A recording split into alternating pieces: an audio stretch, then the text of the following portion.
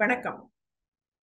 உலகம் யாவையும் தாமுளவாக்கலும் நிலைபெறுத்தலும் நீக்கலும் நீங்களா அலகிலா விளையாட்டுடையார் அவர் தலைவர் அன்னவர்க்கே சரண் நாங்களே. நம்முடைய இன்றைய கம்பராமாயண வகுப்பு கிட்கிந்தா காண்டத்தில் இருக்கிற நட்பு கோட்படலம் என்பதாக போன வகுப்பில் நாம் தொடங்கிய அந்த நிலையில் இன்றும் தொடர்கிறது. ராமனுக்கும் சுக்ரீவனுக்கும் ஏற்படுகிற நட்பு, அந்த நட்பை பற்றி பேசுவதனால் இதற்கு நட்பு கொண்ட படலம், நட்பு கோட்படலம், நட்பு புரி படலம், சுக்ரீவன் நட்பு படலம், சுக்ரீவன் சேர் படலம் என்றெல்லாம் பலவிதமான பெயர்கள் உண்டு. ராமனுக்கும் சுக்ரீவனுக்கும் நட்பு ஏற்பட வேண்டும், சுக்ரீவனுடைய துணையை ராமன் நாட வேண்டும் என்பதை ஆரண்யத்திலேயே கவந்தனும் சவரியும் சொல்லிவிட, அந்த வகையில் சுக்ரீவனை தேடிக்கொண்டு ருஷ்யமுக பர்வதம் என்கிற இடத்தில்தானே சுக்ரீவன் இருக்கிறான், அந்த இடத்தில் அவனை காண வேண்டும் என்று தேடிக்கொண்டு ராமனும் இலக்குவனும் வருகிறார்கள். அப்போது அவர்களை இடையிலே சந்தித்து அனுமன் உரையாடி சுக்ரீவனோடு நட்பினை ஏற்படுத்தி கொடுக்கிறார். ருஷ்யமுக பர்வதத்திற்கு இரலை மலை என்று கவி சக்கரவர்த்தி தமிழில் பெயர் வைக்கிறார். இரலை என்பது மானை குறிக்கும், ருஷ்யமுக என்பதும் அந்த ருஷ்யம் என்பது மானை குறிக்கும். ருஷ்யமுக என்கிற போது மான் போன்ற அந்த அமைப்பு, மானின் தலை போன்ற அமைப்பை கொண்ட மலை, எனவே அதை இரலை மலை என்று குறிக்கிறார். அந்த இரலை மலையில் சுக்ரீவனும் ராமனும் சந்திக்கிறார்கள்.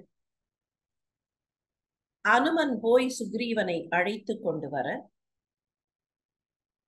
அங்கே அமர்ந்திருக்கக்கூடிய ராமனை பார்த்துவிட்டு வேறுள குழுவை எல்லாம் மானுடம் வென்றது என்று எண்ணுகிற சுக்ரீவன், அந்த சுக்ரீவன் தன்னுடைய உள்ளத்தில் இருக்கிற மகிழ்ச்சி, அந்த உள்ளத்து மகிழ்ச்சி எப்படிப்பட்ட மகிழ்ச்சியாம், அது மகிழ்ச்சி கடல், களிப்பு கடல். மகிழ்ச்சி கடல் மாத்திரமில்லை, அங்கே அன்பும் கடலாக பெருகி இருக்கிறது, காதல் கனை கடல். அந்த காதல் கனை கடல், காதல் அந்த அன்பு அப்படியே கண் என்கிற அந்த கரையை தாண்டாமல் கண் வழியாக அந்த அன்பு பாய்கிறது. சுக்ரீவனுடைய உள்ளத்திலே இருக்கிற அன்பு கடல், அந்த கடல் கரையை தாண்டி வந்து விடவில்லை, கடல் கொண்டு விடவில்லை. கடல் கொண்டால் ஆபத்து இல்லையா? எல்லை மீறினால் எதுவாக இருந்தாலும் அது ஆபத்து. ஆனால் அந்த கடல் கண்கள் என்கிற அந்த கரைகளுக்குள்ளேயே நின்று அந்த கரை வழியாக அந்த அன்பு ராமனை அடைகிறது. கரையில் தானே அலை அடிக்கும், வந்து நம் காலை தொடும். அப்படி ராமனுடைய திருவடிகளில் அந்த அன்பு அலை அடித்து வந்து விடுகிறது. களிப்ப நோக்கி அனகனை குறுகினான். களிப்போடு பார்த்து குற்றமில்லாத அந்த ராமன், அனகன் குற்றமில்லாத ராமனை நெருங்குகிறான் சுக்ரீவன். அவ்வண்ணலும் அருத்தி கூற புனைமலர் தடக்கை நீட்டி போந்து இனிது இருத்தி என்றான். தன்னுடைய தளிர் கரங்களை, மலர் கரங்களை நீட்டி வா என்று சொல்லி இங்கே உட்கார், போந்து இனிது இருத்தி. போந்து என்பது வா என்கிற பொருளை தரும். ஏற்கனவே பார்த்தோம், போதர்கின்றேன். இன்னமும் கூட மலையாளத்து பகுதிகளில் இந்த சொல் வா என்கிற அந்த பொருளில் பயன்படுத்தப்படுகிறது. எனவே போந்து இனிது இருத்தி, இங்கே போந்து, இங்கே வந்து, இங்கே புகுந்து, இங்கே போந்து இனிது இருத்தி என்றான். சுக்ரீவனை அமரச் சொன்னான். சுக்ரீவனும் அங்கே அமர அந்த இருவரும் இருந்த நிலை எப்படி இருந்தது என்பதை கவி சக்கரவர்த்தி வர்ணிக்கிறார். பெரிய பகை கூட்டம் இல்லை, இல்லை, அது இருள் கூட்டம். அந்த இருள் கூட்டத்தை விரட்டுவதற்கு என்ன வேண்டும்? இருட்டு என்னும் அரக்கனை விரட்டுவதற்கு வெளிச்சம் வேண்டும் இல்லையா? அந்த இருட்டினை வெருட்டி அச்சப்படுத்தி விரட்டுவதற்கு வெளிச்சம் வேண்டும். அதே போலத்தான் இந்த அரக்கர் கூட்டமும் இருட்டு கூட்டம். இந்த இருட்டு கூட்டத்தை விரட்டுவதற்கு வெளிச்சம் வேண்டும். எந்த வெளிச்சம்? அக வெளிச்சமும் வேண்டும், புற வெளிச்சமும் வேண்டும். புறத்தே வெளிச்சம் எது என்றால் சூரியனுடைய மகனாக இருக்கிற சுக்ரீவன். சூரியன் புறத்தே வெளிச்சம் தருகிறான்.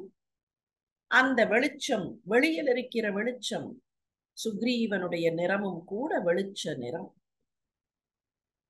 ஆனால் வெளியில் பார்ப்பதற்கு இருட்டு போல இருக்கிற ராமன் கருநீல மேனி, உள்ளுக்குள்ளே எல்லாம் வெளிச்சம், ஞான வெளிச்சம். புற வெளிச்சமும் வேண்டும், அக வெளிச்சமும் வேண்டும். அந்த புற வெளிச்சமும் அக வெளிச்சமும் ஒன்றாக சேர்ந்து இருந்தது போல தவாவலி அரக்கர் என்னும் தகா இருள் பகையை தள்ளி குவால் அறம் நிறுத்தற்கு ஏற்ற காலத்தின் கூட்டம் ஒத்தார். இருட்டு பகையை, அரக்கர்களின் இருட்டு பகையை தள்ளுவதற்காக பகல் காலத்தின் வெளிச்சம் காத்திருக்குமே, அப்படி இவர்கள் இருக்கிறார்கள். இங்கே காலம் என்பது பகல் நேரத்தை குறிக்கக்கூடிய சொல்லாக மாறுகிறது. அப்படி அந்த பகல் நேரத்து வெளிச்சம். இன்னொன்றும் பார்க்கலாம். ஏற்ற காலம் என்று எடுத்துக்கொள்ளும் போது இரவு பகல் இரண்டு வகை காலங்களும். எப்படி இரண்டு வகை காலங்கள் என்றால், இரவு நேரத்தில் இருட்டை விரட்டுவதற்கு நிலா இருக்கிறது. பகல் நேரத்தில் அந்த இருட்டு வந்துவிடாமல் பாதுகாத்து விரட்டுவதற்கு சூரியன் இருக்கிறது. நிலாவும் சூரியனும் பக்கத்து பக்கத்திலே இருந்தால் சாதாரணமாக ஒரு நம்பிக்கை உண்டு. அமாவாசை என்ன என்று கேட்டால் நிலவும் சூரியனும் அருகருகே இருக்கும் காலம்தான் அமாவாசை என்று சொல்லுவோம். நியூ மூன் என்கிற அந்த சயின்டிபிக் காலகட்டத்தில் சூரியனுடைய ஒளி, நிலவினுடைய ஒளி ஒன்றை ஒன்று எப்படி நெருங்குகின்றன, ஒன்றை ஒன்று எப்படி மறைக்கின்றன என்பதெல்லாம் நவீன அறிவியலில் நமக்கு தெரியும். இரண்டும் ஒன்றாக, இரண்டும் ஒரே கோட்டில் வரக்கூடியது என்று நவீன அறிவியல் சொல்லும். இரண்டும் அருகருகே ஒரே இடத்தில் வரக்கூடியது என்பது நம்பிக்கை. உவா உற வந்து கூடும் உடுபதி இரவி ஒத்தார். உவா என்பது அமாவாசையை குறிக்கும், பௌர்ணமியை குறிக்கும். இந்த இடத்தில் அமாவாசை என்று எடுத்துக்கொண்டு, ஏனென்றால் உடுபதி, உடுபதி என்பது நிலவு, உடு என்பது நட்சத்திரம், உடுக்களின் தலைவனாக இருக்கிற நிலவு, எனவே உடுபதி என்று பெயர். அந்த உடுபதியும் இரவி என்கிற கதிரவனும் பக்கத்து பக்கத்திலே இருப்பது போல அனகனும் அரியின் வேந்தும். அனகன் ராமன், அவன் நிலவை போல இருக்கிறான். அரியின் வேந்து குரக்கின் அரசன், அவன் சூரிய புதல்வன் என்பதனால் அவன் சூரியன் போலவே தோற்றம் தருகிறான்.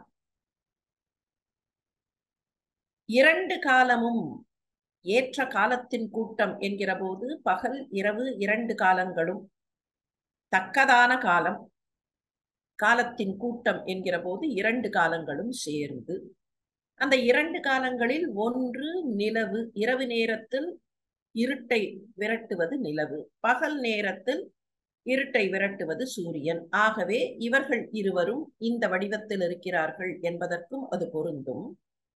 இன்னொரு விதத்தில் பார்த்தால் அக வெளிச்சமும் புற வெளிச்சமும், புற வெளிச்சமாக சுக்ரீவனுடைய தோற்றம், அக வெளிச்சமாக ராமனுடைய தோற்றம். இந்த திரையில் தெரிகிற அந்த படத்தை கூட பாருங்கள். சுக்ரீவனுடைய நிறம் சற்றே கருமை சேர்ந்ததாக காட்டப்பட்டிருக்கிறது. ராமனுடைய நிறம் வழக்கத்திற்கு மாறாக வழக்கமாக கருநீல மேனி என்பதல்லாமல் இங்கே மாற்றி காட்டப்பட்டிருக்கிறது. சிம்பாலிக் ரெப்ரசன்டேஷன் என்று சொல்லலாம். அக வெளிச்சம் வெண்மையாகவும் புற வெளிச்சம் புறத்தே கருமை தோற்றம் போலவும் காட்டப்பட்டிருக்கிறது. இன்னொரு விதத்தில் பார்த்தால் பகல் நேரத்தில் இருட்டை விரட்டுபவன் சுக்ரீவன், இரவு நேரத்தில் இருட்டை விரட்டுபவன். இரவு நேரத்தில் இருட்டை விரட்டுவது என்பதுதான் கடினம். அந்த நிலவாக இருக்கிற ராமன். எப்படி இருந்தாலும் சூரியனும் சந்திரனும் சேர்ந்தால் இருட்டு போகத்தானே வேண்டும். 24 மணி நேரம் என்று எடுத்துக்கொண்டால் 24 மணி நேரமும் டர்ன் டியூட்டி போட்டுக்கொண்டு சூரியனும் நிலவும் இருட்டை விரட்டுகின்றன. ஆக எப்போதாக இருந்தாலும் இருட்டை விரட்டுவதற்கு இதோ இந்த 2 பேரும் சேர்த்திருக்கிறார்கள்.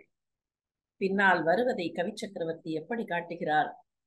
அரக்கனுடைய இருட்டை விரட்டுவதற்குத்தான் இங்கே சுக்ரீவனும் ராமனும் ஒன்று சேர்ந்திருக்கிறார்கள். இவர்கள் இருவரும் ஒன்று சேர்ந்திருக்கும் போது அந்த இருட்டு பக்கத்தில் நெருங்க முடியாது. அது இரவாக இருந்தாலும் பகலாக இருந்தாலும். உவா உற வந்து கூடும் உடுபதி இரவி ஒத்தார். 2 பேரும் ஒன்றாக அங்கே அமர்ந்து உரையாடுகிறார்கள். அப்படி உரையாடும் போது என்ன நடக்கிறது? கூட்டம் உற்று இருந்த வீரர் குறித்தது ஓர் பொருட்கு முன்னாள் ஈட்டிய தவமும் பின்னர் முயற்சியும் இயைந்தது ஒத்தார். கவி சக்கரவர்த்திக்கு இவர்கள் 2 பேரும் ஒன்றாக இருக்கிறார்கள் என்பதை சொல்லி சொல்லி பெருமைப்படுவதற்கு காரணம். பல விதங்களில் சொல்கிறார். இவர்கள் இருவரும் ஒன்றாக இருக்கிறார்கள், ஒன்றாக அமர்ந்திருக்கிறார்கள். திரும்ப திரும்ப சொல்கிறார். எப்படி சொல்கிறார் பாருங்கள். கூட்டம் உற்று இருந்த வீரர் குறித்தது ஓர் பொருட்கு முன்னாள் ஈட்டிய தவமும் பின்னர் முயற்சியும் இயைந்தது ஒத்தார். ஏதோ ஒன்று நமக்கு தேவை. அந்த ஏதோ ஒன்று தேவை என்பதற்காக, அதை பெற வேண்டும் என்பதற்காக என்ன செய்யலாம்? தவம் செய்யலாம், இல்லையா? அப்படி தவம் செய்யும் போது அந்த தவம் செய்து நிறைவேறி அந்த தவத்தினால் கிடைக்கக்கூடிய பலன். தவம் செய்வது முயற்சி, அந்த முயற்சிக்கு கிடைக்கிற நல் பலன். இப்போது எப்படி இருக்கிறார்கள் 2 பேரும்? முன்னாள் ஈட்டிய தவமும் பின்னர் முயற்சியும். அந்த நல்வினை செய்வதற்காக தவமும் அந்த நல்வினையை செய்வதற்கான முயற்சி இரண்டும் ஏன் இன்னமும் பலன் வரவில்லை என்றால் பலன் பின்னால் தான் வரப்போகிறது. கதையை பொறுத்தவரையில் பலன் பின்னால் வரப்போகிறது. ஆக இவர்கள் 2 பேரும் அந்த தவமும் முயற்சியுமாக, தவம் செய்ய வேண்டும் என்கிற எண்ணம் வேண்டும். தவம் செய்வதற்கு சில ப்ரீ ரிக்வெசிட்ஸ் தேவை. அதுதான் தவம். ப்ரீ ரிக்வெசிட் தான் தவம். என்ன ப்ரீ ரிக்வெசிட்? உள்ளத்தை கட்டுப்படுத்த வேண்டும், உணர்வுகளை கட்டுப்படுத்த வேண்டும், சூழலை கட்டுப்படுத்த வேண்டும். அதெல்லாம் தவம். அப்படி கட்டுப்படுத்திய பின்னர் அந்த முயற்சியில் இறங்க வேண்டும். இப்போது ராமன் அங்கே தவம், தன்னை கட்டுப்படுத்தி நிற்கிற அந்த ஆற்றல், முயற்சி. சுக்ரீவன் அந்த முயற்சியின் வழியாகத்தான் பலனை அடைய வேண்டும். முயற்சி என்பது பிரயத்தனம், இல்லையா? முயற்சி என்பது செயல். அந்த செயல் ஹாஸ் டு பி இம்ப்ளிமெண்டட். இப்போது ராமனுடைய தவம் எப்படி இம்ப்ளிமெண்ட் ஆக போகிறது? சுக்ரீவன் வழியாக இம்ப்ளிமெண்ட் ஆக போகிறது. ஆனால் என்ன அழகு! தவமும் முயற்சியும், அந்த 2 பேரையும் பார்த்தால் தவமும் முயற்சியும் ஒன்றாக சேர்ந்திருப்பதை போல தோன்றுகிறதே. குறித்தது ஓர் பொருட்கு முன்னாள் ஈட்டிய தவம் பின்னர் முயற்சி இரண்டும் சேர்ந்திருப்பதை போல இருக்கிறார்கள். மீட்டும் வாழ் அரக்கர் என்னும் தீவினை வேரின் வாங்க கேட்டு உணர் கல்வியோடு ஞானமும் கிடைத்தது ஒத்தார். அரக்கர்கள் என்கிற அந்த தீவினையை வேரோடு களையப் போகிறார்கள். ஒன்றை முழுமையாக செய்வதுதான் வேரோடு களைவது. ஒன்றை முழுமையாக செய்வது. If you undertake a responsibility, அதை முழுமையாக செய்ய வேண்டும், அரைகுறையாக நிறைவேற்றக்கூடாது. இதை பழக்கத்தில் சொலவடையில் சொல்லுவார்கள், முழுசாக கிணறு தாண்ட வேண்டும் என்பார். ஏன் கிணறு தாண்டும் போது முழுசாக இல்லை, கொஞ்சம் குறைந்து விட்டது, போனால் போகிறது என்றால் என்ன ஆகும்? அரை கிணறு தாண்டுகிறேன் என்றால் கிணற்றுக்குள்ளே விழ வேண்டும். முக்கால் கிணறு தாண்டுகிறேன் என்றால் கிணற்றுக்குள்ளே விழ வேண்டும். முழுதாக தாண்டினால்தான் அந்த பக்கம் போக முடியும். இல்லை என்றால் கிணற்றுக்குள்ளேயே விழுந்து விட வேண்டி இருக்கும். எனவேதான் எதை செய்தாலும் முழுமையாக செய்வது. அப்படி முழுமையாக செய்வதற்கு வேரோடு களைவது என்பது ஒரு சிம்பாலிக் அடையாளம். கிழங்கு இருக்கிறது. தாவரங்களில் கிழங்கு வகை கொண்ட தாவரம் நமக்கு தெரியும். சேப்பங்கிழங்கு, சேனை கிழங்கு, உருளைக்கிழங்கு, இவையெல்லாம் டியூபர்ஸ், ரூட் டியூபர்ஸ். இவற்றினுடைய அந்த மாவுச்சத்து அந்த வேர்களுக்குள்ளே போய் உட்கார்ந்து கொள்கிறது. அந்த வேர் மாவுச்சத்து சேர சேர சேர அது பெரிதாக அதைத்தான் உண்ணும் பொருளாக எடுத்து கிழங்கு என்று உண்கிறோம். இந்த கிழங்கை எடுக்கும் போது அகழ்ந்து எடுக்க வேண்டும். அப்படி அகழ்ந்து எடுக்கும் போது என்ன ஆகும்? கொஞ்சம் விட்டுவிட்டால் கூட அது மறுபடியும் முளைத்து முளைத்து முளைத்து முளைத்து வந்து கொண்டே இருக்கும். எனவேதான் அந்த கிழங்கை எடுக்கும் போது வேரோடு எடுத்தால்தான் அது திரும்பி வராமல் இருக்க வேண்டும் என்றால்.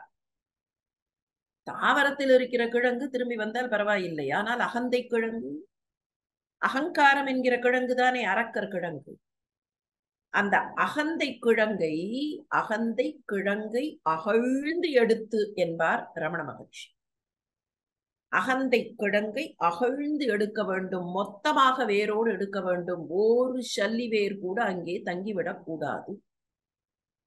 அப்படி எடுக்க வேண்டும் என்றால், ஒன்றை முழுமையாக செய்ய வேண்டும் என்றால், you must know the methodology. எந்த செயலையும் முழுமையாக செய்வதற்கு மெத்தடாலஜி தெரிய வேண்டும். அந்த மெத்தடாலஜி எப்போது தெரியும்? படிப்பதனால் மாத்திரம் அல்ல. அப்படி படித்ததை ஆசிரியர் வழியாக முழுமையாக புரிந்து கொள்ளும் போது, அதுதான் கேட்டு உணர் கல்வியோடு. When you want to implement something, when you want to do something, the practical hands-on experience or training is important. பிராக்டிக்கலாக தெரிய வேண்டும். எவ்வளவு குறைக்க வேண்டும் என்றால் எவ்வளவு குறைக்க வேண்டும், கூட்ட வேண்டும் என்றால் எவ்வளவு கூட்ட வேண்டும். சமைக்கும் போது கூட சமைத்து பார் என்று எழுதுவார்கள். சமைத்து பார். பார்த்து கொண்டே சமைக்கும் போது கூட தெரிய வேண்டும் எவ்வளவு தூரத்திற்கு அடுப்பை கூட்ட வேண்டும், எவ்வளவு தூரத்திற்கு அடுப்பை குறைக்க வேண்டும். That comes by practice. இந்த பிராக்டிஸ் எல்லோரும் பிராக்டிஸ் செய்து செய்து எல்லாவற்றையும் பெற முடியுமா? அப்படி என்றால் வாழ்க்கை என்னாவது? எல்லாவற்றையும் நாமே செய்து பார்த்துத்தான் தெரிந்து கொள்ள வேண்டும் என்றால் ஒரு ஜென்மம் அல்ல, பல ஜென்மங்கள் கூட போதாது.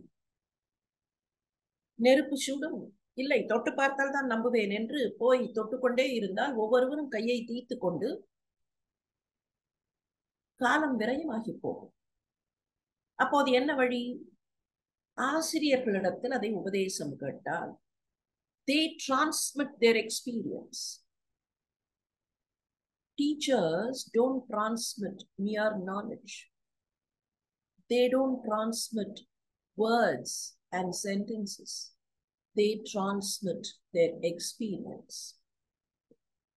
அதுதான் கேட்டு உணர் கல்வியோடு ஞானமும். கேட்பதின் மூலமாக கிடைக்கக்கூடிய அவர்கள் உணர்ந்த அந்த கல்வியை நாம் பெறக்கூடிய வாய்ப்பு. அப்படி கல்வியை கேட்டு பெற்று, கல்வி கேள்வி என்பார்களே, அந்த கேட்டு பெற்று அதனால் கிடைத்த ஞானம் கல்வி. அந்த கல்வியோடு சேர்ந்த ஞானம் வெறுமே பேக்கேஜ் ஆஃப் இன்ஃபர்மேஷன் இல்லை, அது கல்வி. ஆனால் உணர்கல்வி என்கிற போது அந்த package of information in the right mix to implement, அதுதான் ஞானம்.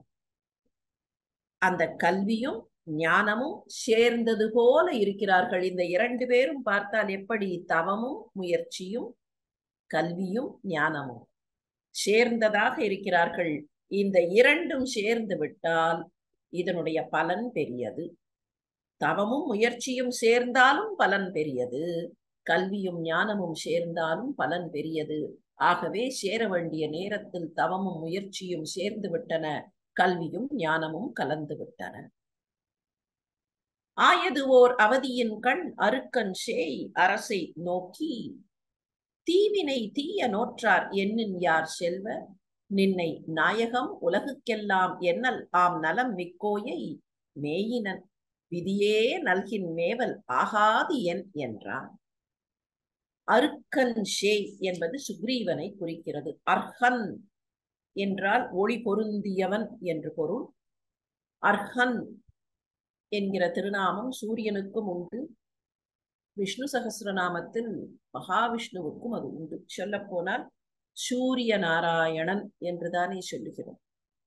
அந்த அர்ஹன் சே சூரியனுடைய மகன் என்பதை இங்கே குறிக்கிறது. அர்ஹன் சேயாக இருக்கிற சுக்ரீவன் அந்த நேரத்தில் வந்து ராமன் அழைக்க வந்து அங்கே அமர்ந்த அந்த நேரத்தில் 2 பேருமாக ஒருங்கு சேர்ந்திருந்த அந்த நேரத்தில் ஆயது ஓர் அவதி. அவதி என்பது அந்த தருணத்தில் 2 பேருமாக சேர்ந்து அமர்ந்திருந்த அந்த தருணத்தில் சுக்ரீவன் ராமனை பார்க்கிறான் அரசை நோக்கி.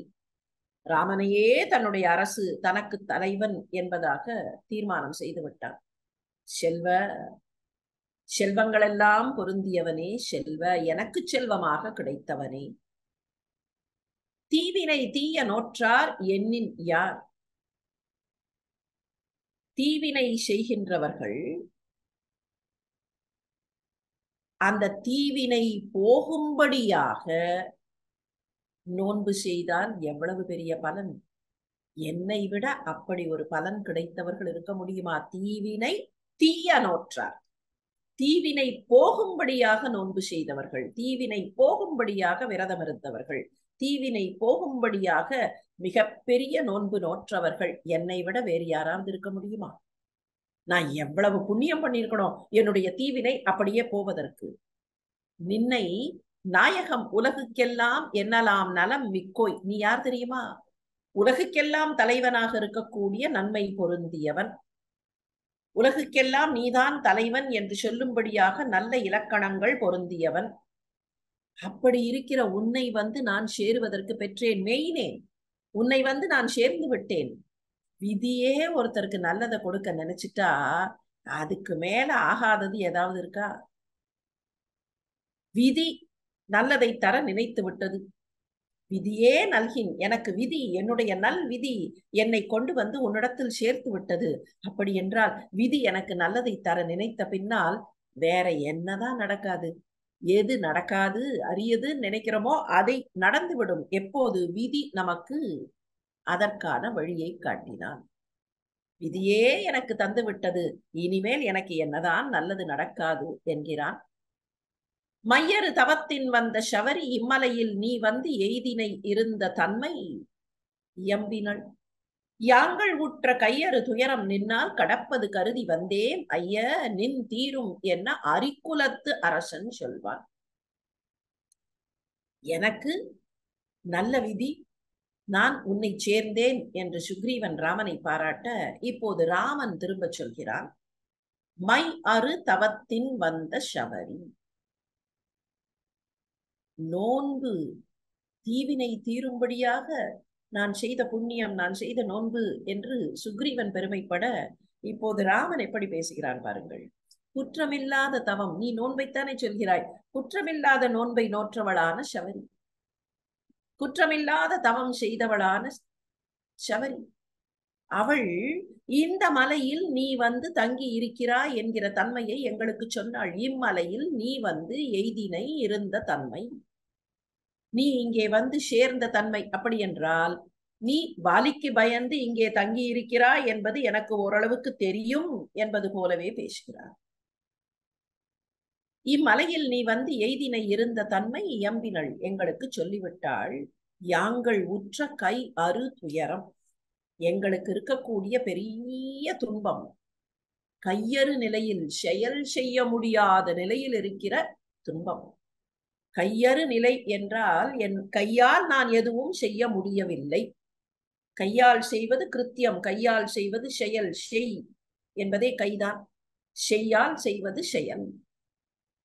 அந்த செய், நான் செய்யக்கூடிய அந்த செயல் ஒன்றுமில்லை. கையறு நிலை என்று சொல்லும் போது நான் கையறு நிலையில் இருக்கிறேன்னா I am helpless, I cannot do anything, இல்லையா? அப்போ அதே போல ஒரு துயரத்தில் எதுவும் செய்ய முடியாமல் செயலற்று நிற்கிறோம். அப்படி துயரத்தில் செயலற்று நின்ற எங்களுக்கு உன் உதவி கொண்டு அந்த பெரும் துயரம் என்கிற கடலை கடப்பது முடியும். பல பொருட்கள். இந்த கையால் செய்வது கிருத்தியம் என்பது அது ஒரு தனி கடல். ஆனால் இந்த இடத்தில் பொருத்தி பார்த்தால் நாம் செய்கிற செயல் எதுவாக இருந்தாலும் அதை கையோடு பொருத்துகிற ஒரு தன்மை எல்லா மொழிகளிலேயும் உண்டு. கையால் கிருத்தியம், கரம் செய்வது கிருத்தியம், செய் செய்வது செயல். அந்த செய் என்பதிலே இருந்துதான் கன்னடத்தில் கூட சரியா என்பார்கள். செய்யப்படுகிற செயலுக்கு சரியா. எனவே கையால் செய்யக்கூடிய செயல், செயல் என்பது கையால் செய்யக்கூடியது என்பதாக, அது மூளையால் செய்யக்கூடியதாக இருக்கலாம், அது வேறு விதமாக செய்யக்கூடியதாக இருக்கலாம். ஆனால் ஏன் அப்படி வந்தது என்கிற ஒரு கேள்வி நமக்குள் வரக்கூடும். மற்ற விலங்குகள் எல்லாம் 4 கால்களில் செல்கின்றன, குவாட்ரூபெட்ஸ். ஆனால் மனிதர்கள் மாத்திரம்தான் எரெக்ட். குரங்குகள் கொஞ்சம் முயன்றன, அதன் பின்னர் மனித குரங்கு, ஆனால் மனிதர்கள் எரெக்ட் பாஸ்டர். அப்படி பின்னங்கால்களில் நின்று நேராக நிமிரும் போது அந்த முன்னங்கால்கள் என்பவை they become free. அப்படி அவை சுதந்திரம் பெற்றதனால்தான் மனித இனம் பல செயல்களை செய்ய முடிந்தது. ஒருவேளை நாம் 4 கால்களில் நடக்க வேண்டும் என்றால், அல்லது குரங்குகளைப் போல அந்த முன்னங்கால்களை வைத்துக் கொண்டுதான் கிளைகளை பிடிக்க வேண்டி இருக்கும் என்றால், we would have been spending all our energy on locomotion.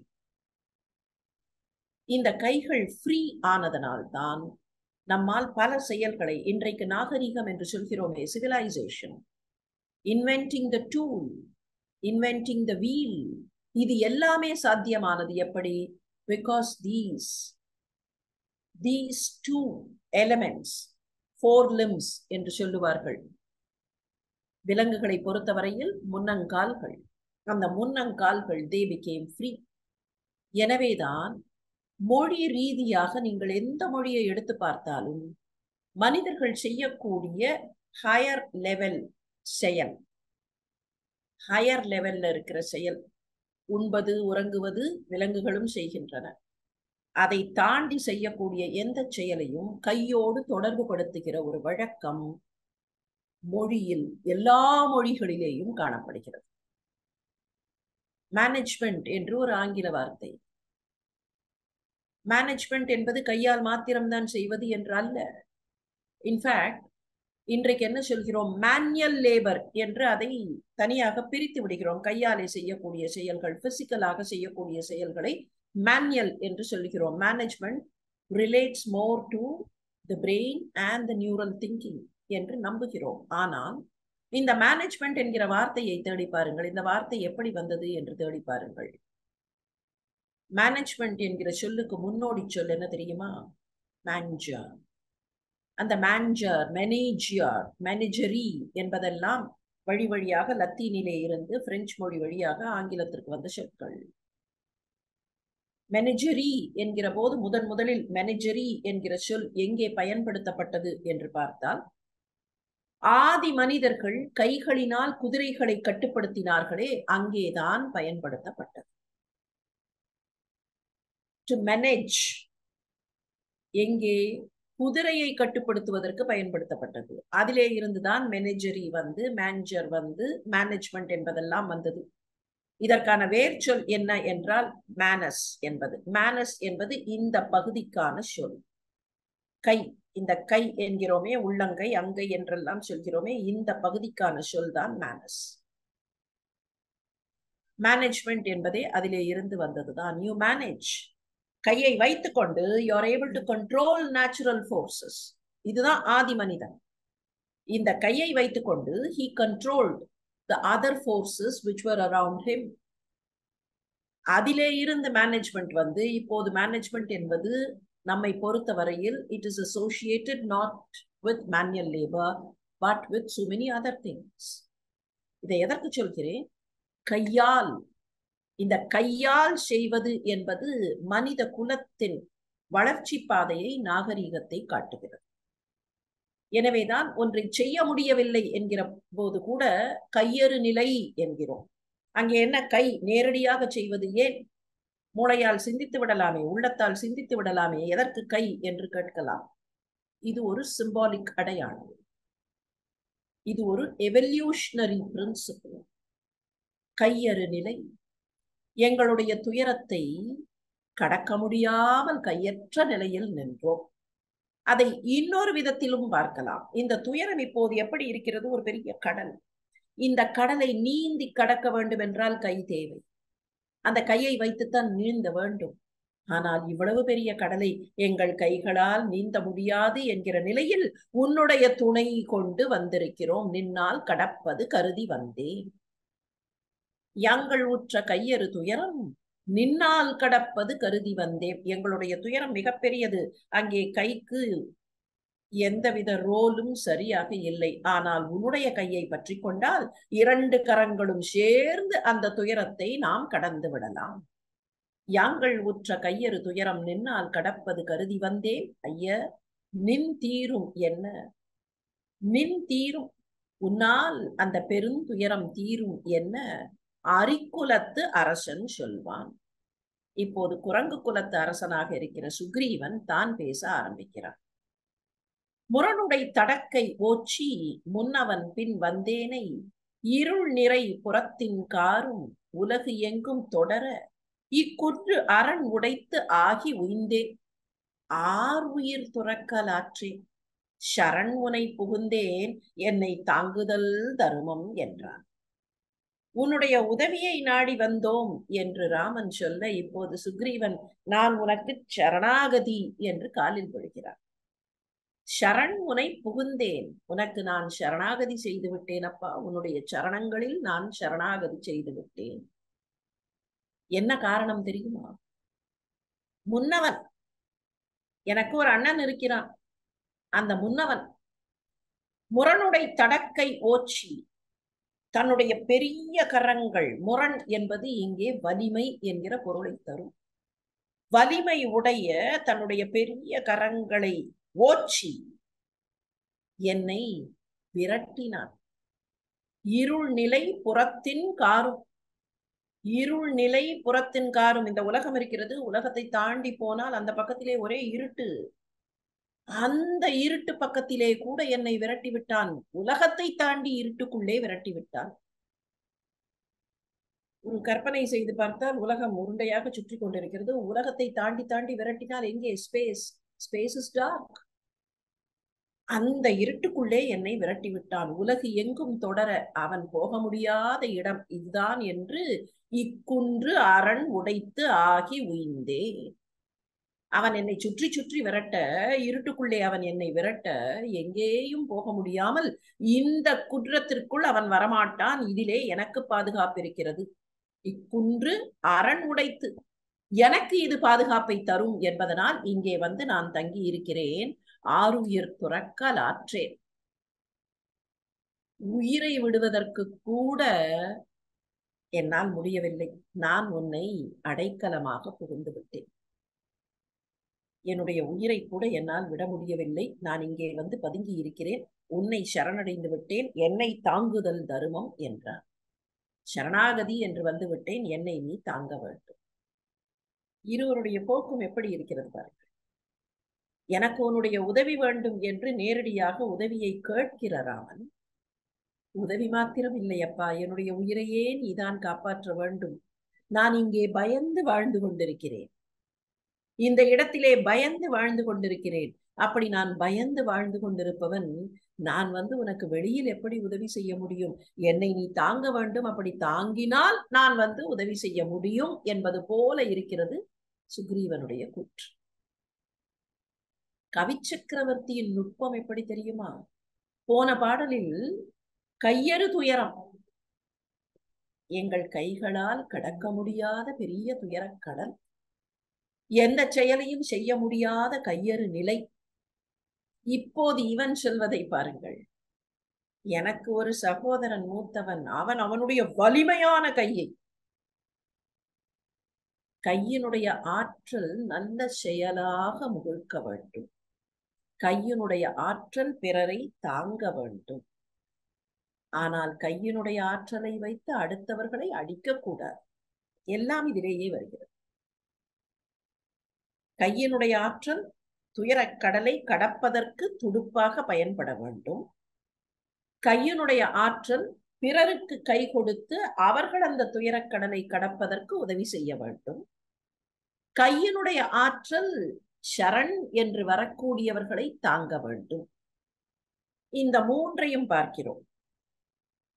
கையறு துயரம் என்ற போது இந்த கையின் ஆற்றல் எங்கள் துயரக்கடலை கடப்பதற்கு உதவி செய்யவில்லை.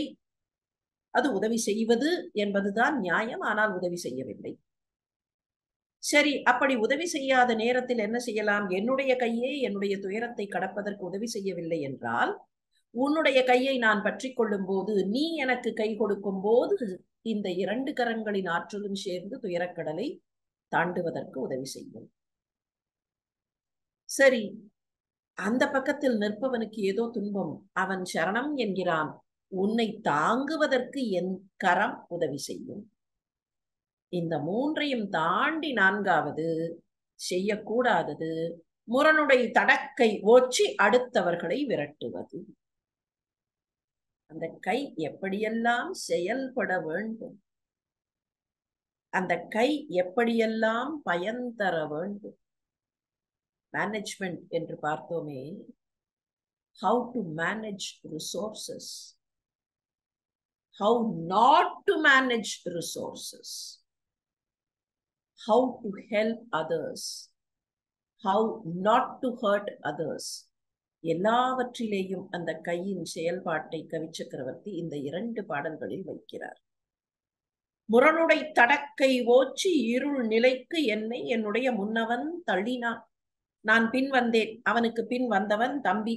நான் இங்கே வந்து பாதுகாப்பு தேடி இந்த குன்றத்தில் இருக்கிறேன். என்னால் உயிரை விட முடியவில்லை. உன்னை அடைக்கலம் என்று புகுந்து விட்டேன். என்னை தாங்குதல் தருமம் என்றான். என்ற அக்குறக்கு வேந்தை ராமனும் இறங்கி நோக்கி, உன் தனக்கு உரிய இன்ப துன்பங்கள் உள்ள முன்னாள் சென்றன போக மேல் வந்து உருவன தீர்ப்பல் அன்ன நின்றன எனக்கும் நிற்கும் நேர் என மொழியும் நேரா. குறக்கு வேந்தன் சரணம் என்று சொன்னவுடன் ராமனும் அவனை இரக்கத்தோடு பார்க்கிறான்.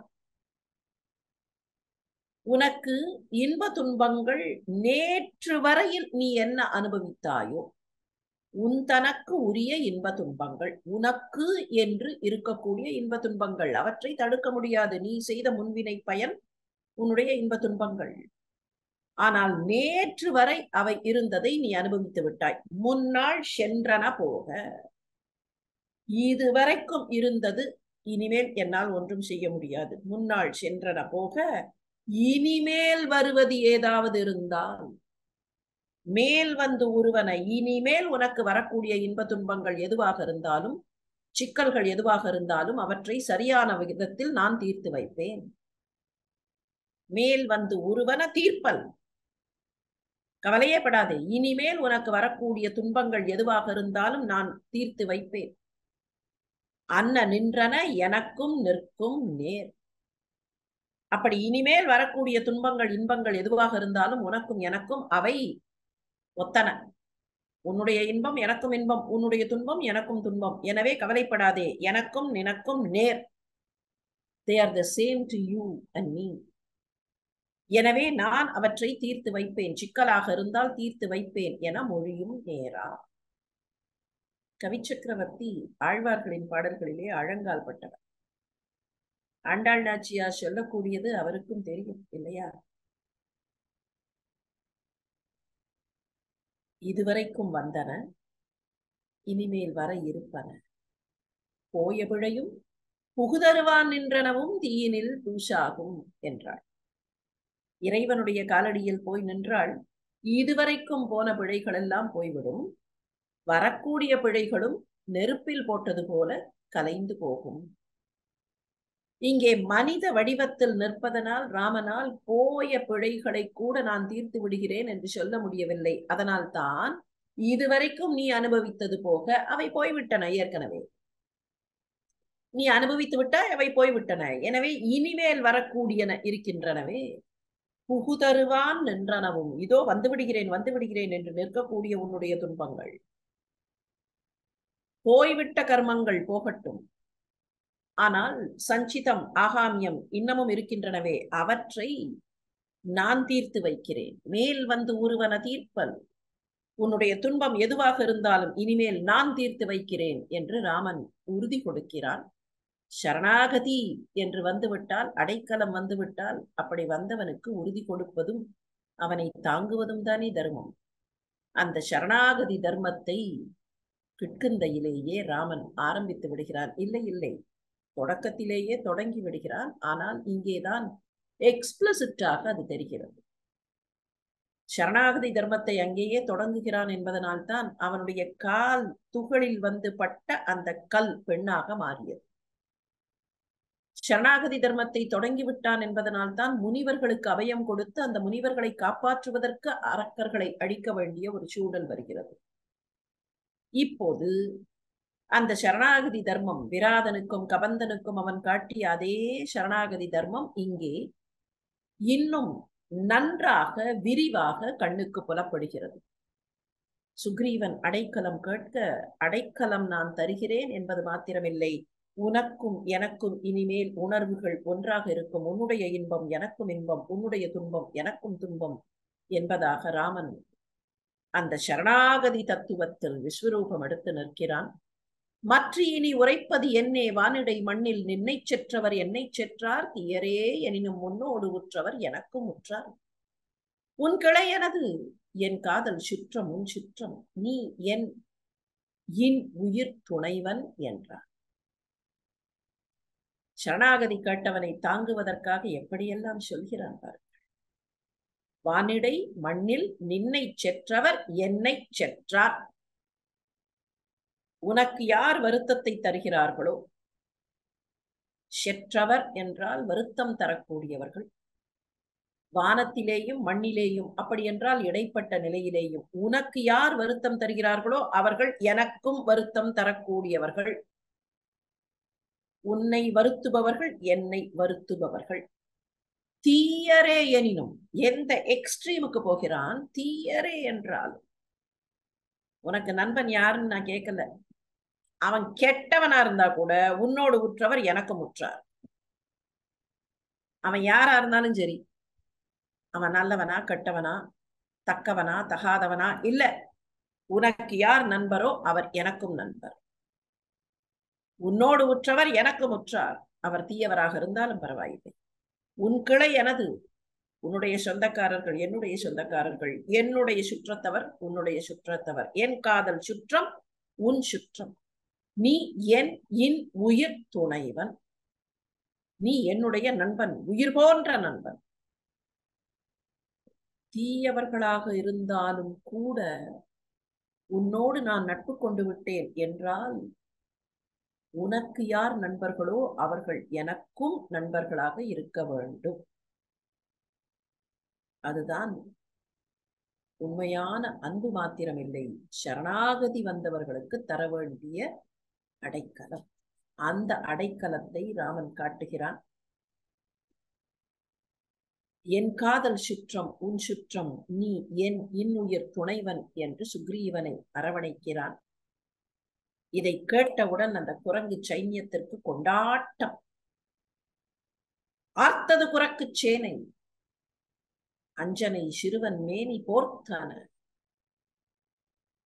பொடித்து ரோம புலகங்கள், பூவின் மாறி தூர்த்தனர் விண்ணோர், மேகம் சொரிந்தன அனகன் சொன்ன வார்த்தை, எக்குலத்துளோர்க்கும் மறையினும் மெய் என்று உண்டான். அந்த குரங்கு சைன்யம் அப்படியே கொண்டாடியது, ஆரவாரம் செய்தது. ஆர்த்தது குரக்கு சேனை, அஞ்சனை சிறுவன் மேனி பொடித்து ரோம புலகங்கள் போர்த்தன. அஞ்சனையின் சிறுவனான ஆஞ்சநேயனுக்கு அப்படியே புலகாங்கிதம் ஏற்பட்டது. அவனுடைய அந்த ரோம புலகங்கள் பொடித்து பொடித்த அப்படியே உடம்பெல்லாம் புலகம் பூத்தது. வானத்திலே இருக்கிற தேவர்கள் மேகம் சொரிந்தென தூர்த்தனர். அவர்கள் மேகம், அங்கே இருந்து மாறி, அந்த மாரியை சொரிவது போல அவர்கள் மலர் மாறி பொழிந்தனர். மேகம் அங்கே இருந்து நீர் துளியை மாரியாக பொழியும். அவர்கள் அப்படியே பூமாரி பொழிந்தனர், பூவின் மாறி தூர்த்தனர். பூவின் மழை, மலர் மழை பொழிந்தார்கள். அனகன் சொன்ன வார்த்தை எந்த குலத்தைச் சேர்ந்தவர்களாக இருந்தாலும் அவர்களுக்கு வேத வாக்கியமாக பலன் தரும். வேத வாக்கியம் அதை கேட்டவர்களுக்கும் சொல்பவர்களுக்கும் பலன் தரும். வேத உச்சாடனம் என்கிறோமே, அந்த வேத உச்சாடனம் என்பது சொல்பவர்களுக்கு மாத்திரமில்லை, அதை கேட்பவர்களுக்கும் பலன் தரும். அந்த வகையில் இப்போது ராமனுடைய இந்த வார்த்தை வேத வாக்கியம் போல எல்லோருக்கும் பலனை கொடுக்கும் என்று அந்த குரங்கு சைன்யம் மகிழ்ச்சியில் கொண்டாடியது, கூத்தாடியது. பெரியோர்களே, இந்த இடத்தில் ஒரு சின்ன கவனிப்பு நமக்கு தேவை. நின்னை செற்றவர் என்னை செற்றார், நினக்கும் உற்றவர் எனக்கும் உற்றார் என்று வேகத்தில் ராமன் சொன்னது சரிதான. அதுவும் கூட உன்னை பகைத்தவர்கள் என்னை பகைத்தவர்கள், உனக்கு நண்பர்கள் எனக்கு நண்பர்கள் என்று சொல்லிவிடவில்லை. ஒரு கூடுதல் வார்த்தை அங்கே வந்து விடுகிறது. உன்னை செற்றவர் என்னை செற்றார் சரி, தீயரே எனினும் உன்னோடு உற்றவர் எனக்கு உற்றார். அந்த தீயரே எனினும் என்று ஏன் சொல்லி இருக்க வேண்டும்? இந்த இடத்தில் பலவிதமான கேள்விகள் வரும். ஒரு கேள்வி எப்படி வரும் என்றால், வாலி அழிய வேண்டும் என்று சுக்ரீவன் உள்ளத்தில் நினைக்கிறான். ஆனால் இன்னமும் வாலி என்ன தவறு செய்தான் என்பதையெல்லாம் முழுமையாக தெரிந்து கொள்ளாத ராமன் இப்படி ஒரு வாய் கொடுத்திருக்கலாமா? இது வாலி வதையை பற்றி வரக்கூடிய சர்ச்சைகளில் தான் மிக அதிகமாக இந்த வரி எடுத்து கையாளப்படும். ஏனென்றால் வாலி வதையை பொறுத்தவரையில் ராமனை ஒரு நீதிபதியாக நடுவில் நிற்க வைத்து சுக்ரீவன் என்ன செய்தான், வாலி என்ன செய்தான் என்று இரண்டையும் கேட்டு தெரிந்து கொண்ட பின்னர் தானே வாலிக்கு தண்டனை தருவது என்று ராமன் தீர்மானித்திருக்க வேண்டும். இப்போது he has only heard one bit of Sugriva's statement. எனக்கு முன்னாலே வாழுகிற என்னுடைய அண்ணன், எனக்கு முன்னவன் என்னை விரட்டினான், இவ்வளவுதான். என்ன நடந்ததுன்னு தெரியாது. விரட்டுறதுக்கு ஏதாவது காரணம் இருக்கா? இவன் என்ன தப்பு பண்ணினான் இன்னும் சொல்லல. ராமன் அதை கேட்கவும் இல்லை. ஏன் விரட்டினான்னு கேட்டுட்டு இல்லையா இந்த வாக்கு கொடுத்திருக்கணும்? டக்குன்னு வாக்கு கொடுத்துட்டானே, இது தவறு இல்லையா? இப்படி வாக்கு கொடுத்ததனால்தான், யோசிக்காமல் சிந்திக்காமல் அந்த நேரத்துல வாக்கு கொடுத்ததனால்தான் வாலியை மறைந்திருந்து கொல்ல வேண்டிய ஒரு கடுமையான சூழலுக்கு ராமன் ஆளாகிவிட்டான். எனவே இப்படி வாக்கு கொடுத்திருக்க கூடாது. இந்த ஒரு வாக்கு தான் ராமனை தவறான பாதைக்கு நகர்த்தி விட்டது. Because he wanted to have Sugriva with him என்பதாக சிலர் கூறுவார்கள். எனவே வாலி வதையை நாம் பின்னாலே பார்க்க இருக்கிறோம் என்பதை வைத்துக் கொண்டு பார்க்கும்போது அந்த கதை நிகழ்ச்சிக்கு இந்த வாக்கியம் முக்கியமாகிறது. இது ஒரு evidence. we'll have to keep this evidence. இன்னொரு பக்கத்தில் வாலிவதை என்று கதைப்போக்கினுடைய சம்பவங்களை தொடர்புபடுத்தி பார்க்காமல் பார்த்தால் கூட இப்படி அவசரப்பட்டு வாக்கு கொடுக்கலாமா? இப்படி அவசரப்பட்டு வாக்கு கொடுப்பதனுடைய விளைவு என்ன?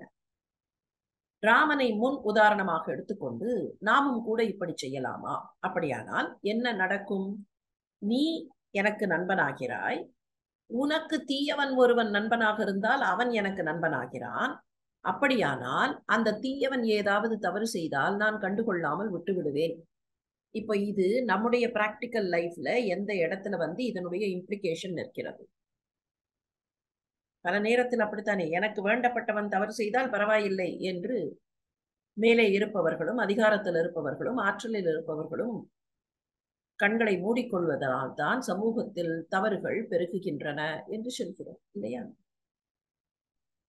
வேண்டப்பட்டவன் தவறு செய்தால் பரவாயில்லையா? ஒத்துக்கொள்ளலாமா? அப்போது அந்த தவறை தட்டி கேட்பதற்கு நமக்கு எந்த விதமான அருகதையும் இல்லாமல் போகிறதே. ராமன் இப்படி சொன்னது சரியா? when you try to imply, இந்த கேள்வி நமக்கு வரும் இல்லையா? இந்த இடத்தில் வாலிவதையை இப்போதைக்கு விட்டுவிட்டு பிராக்டிக்கல் வாழ்க்கையில் இதை பொருத்தினால் சரியாக வருமா என்கிற வினா இருக்கிறதே, அதற்கு மாத்திரம் விடை பார்க்கலாம். ராமன் என்ன சொல்கிறான்? நின்னை செற்றவர் என்னை செற்றார், நினக்கு உற்றவர் எனக்கு முற்றார், தீயரே ஆகினர்.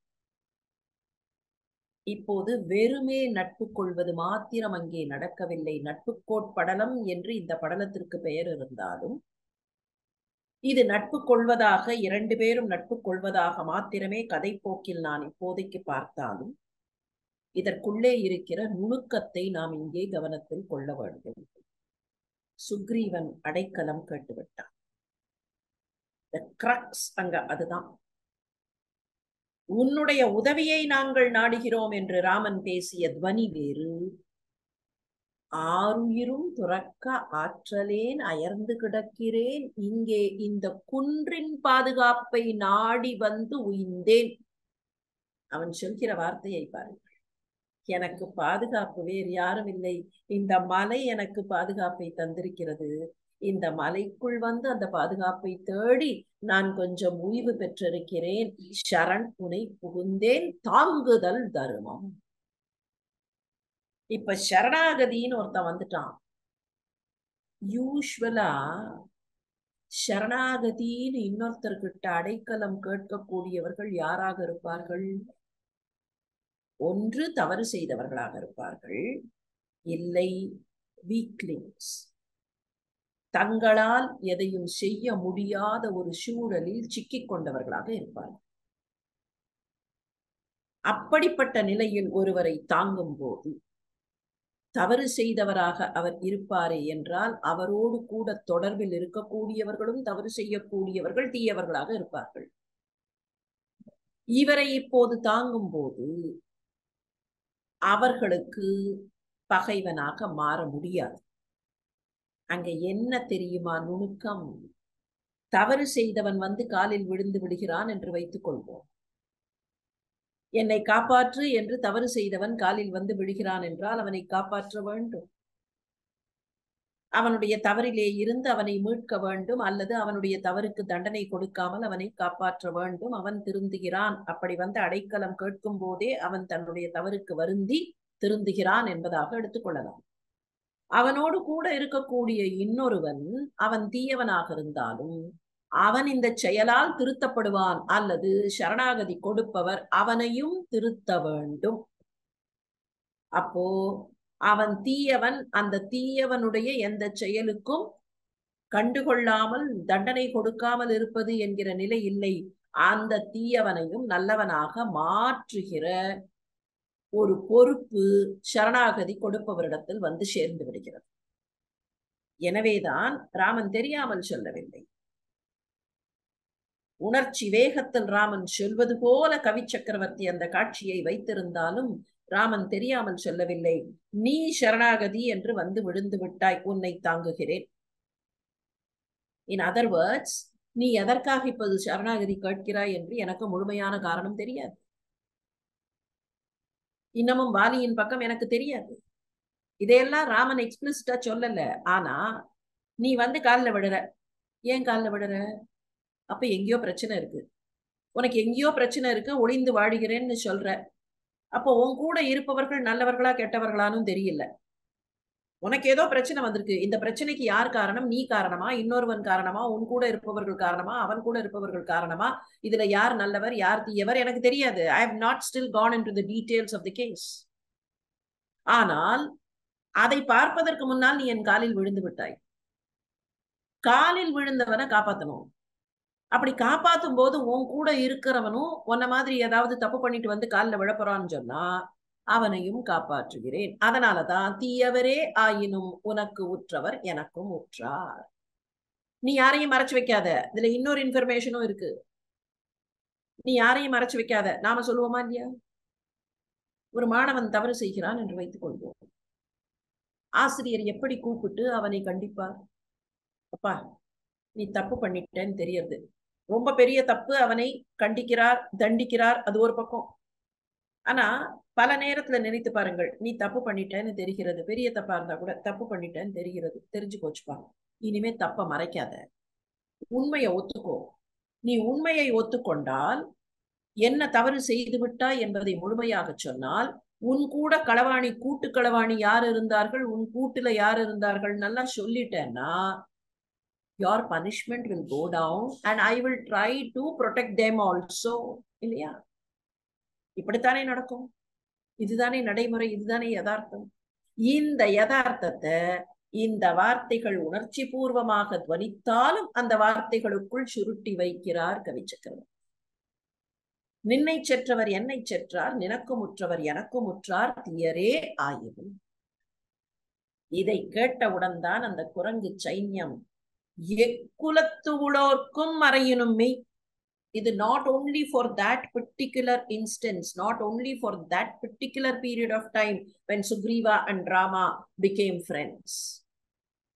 இது எப்போதாக இருந்தாலும், எந்த குலமாக இருந்தாலும், யாராக இருந்தாலும், இதுதான் வேத வாக்காக இருக்க வேண்டும். அனகன் சொன்ன வார்த்தை எக்குலத்து உளோர்க்கும் மறையினும் மெய் என்று நினைத்த அந்த குரங்கு சைன்யம் ஆர்த்தது.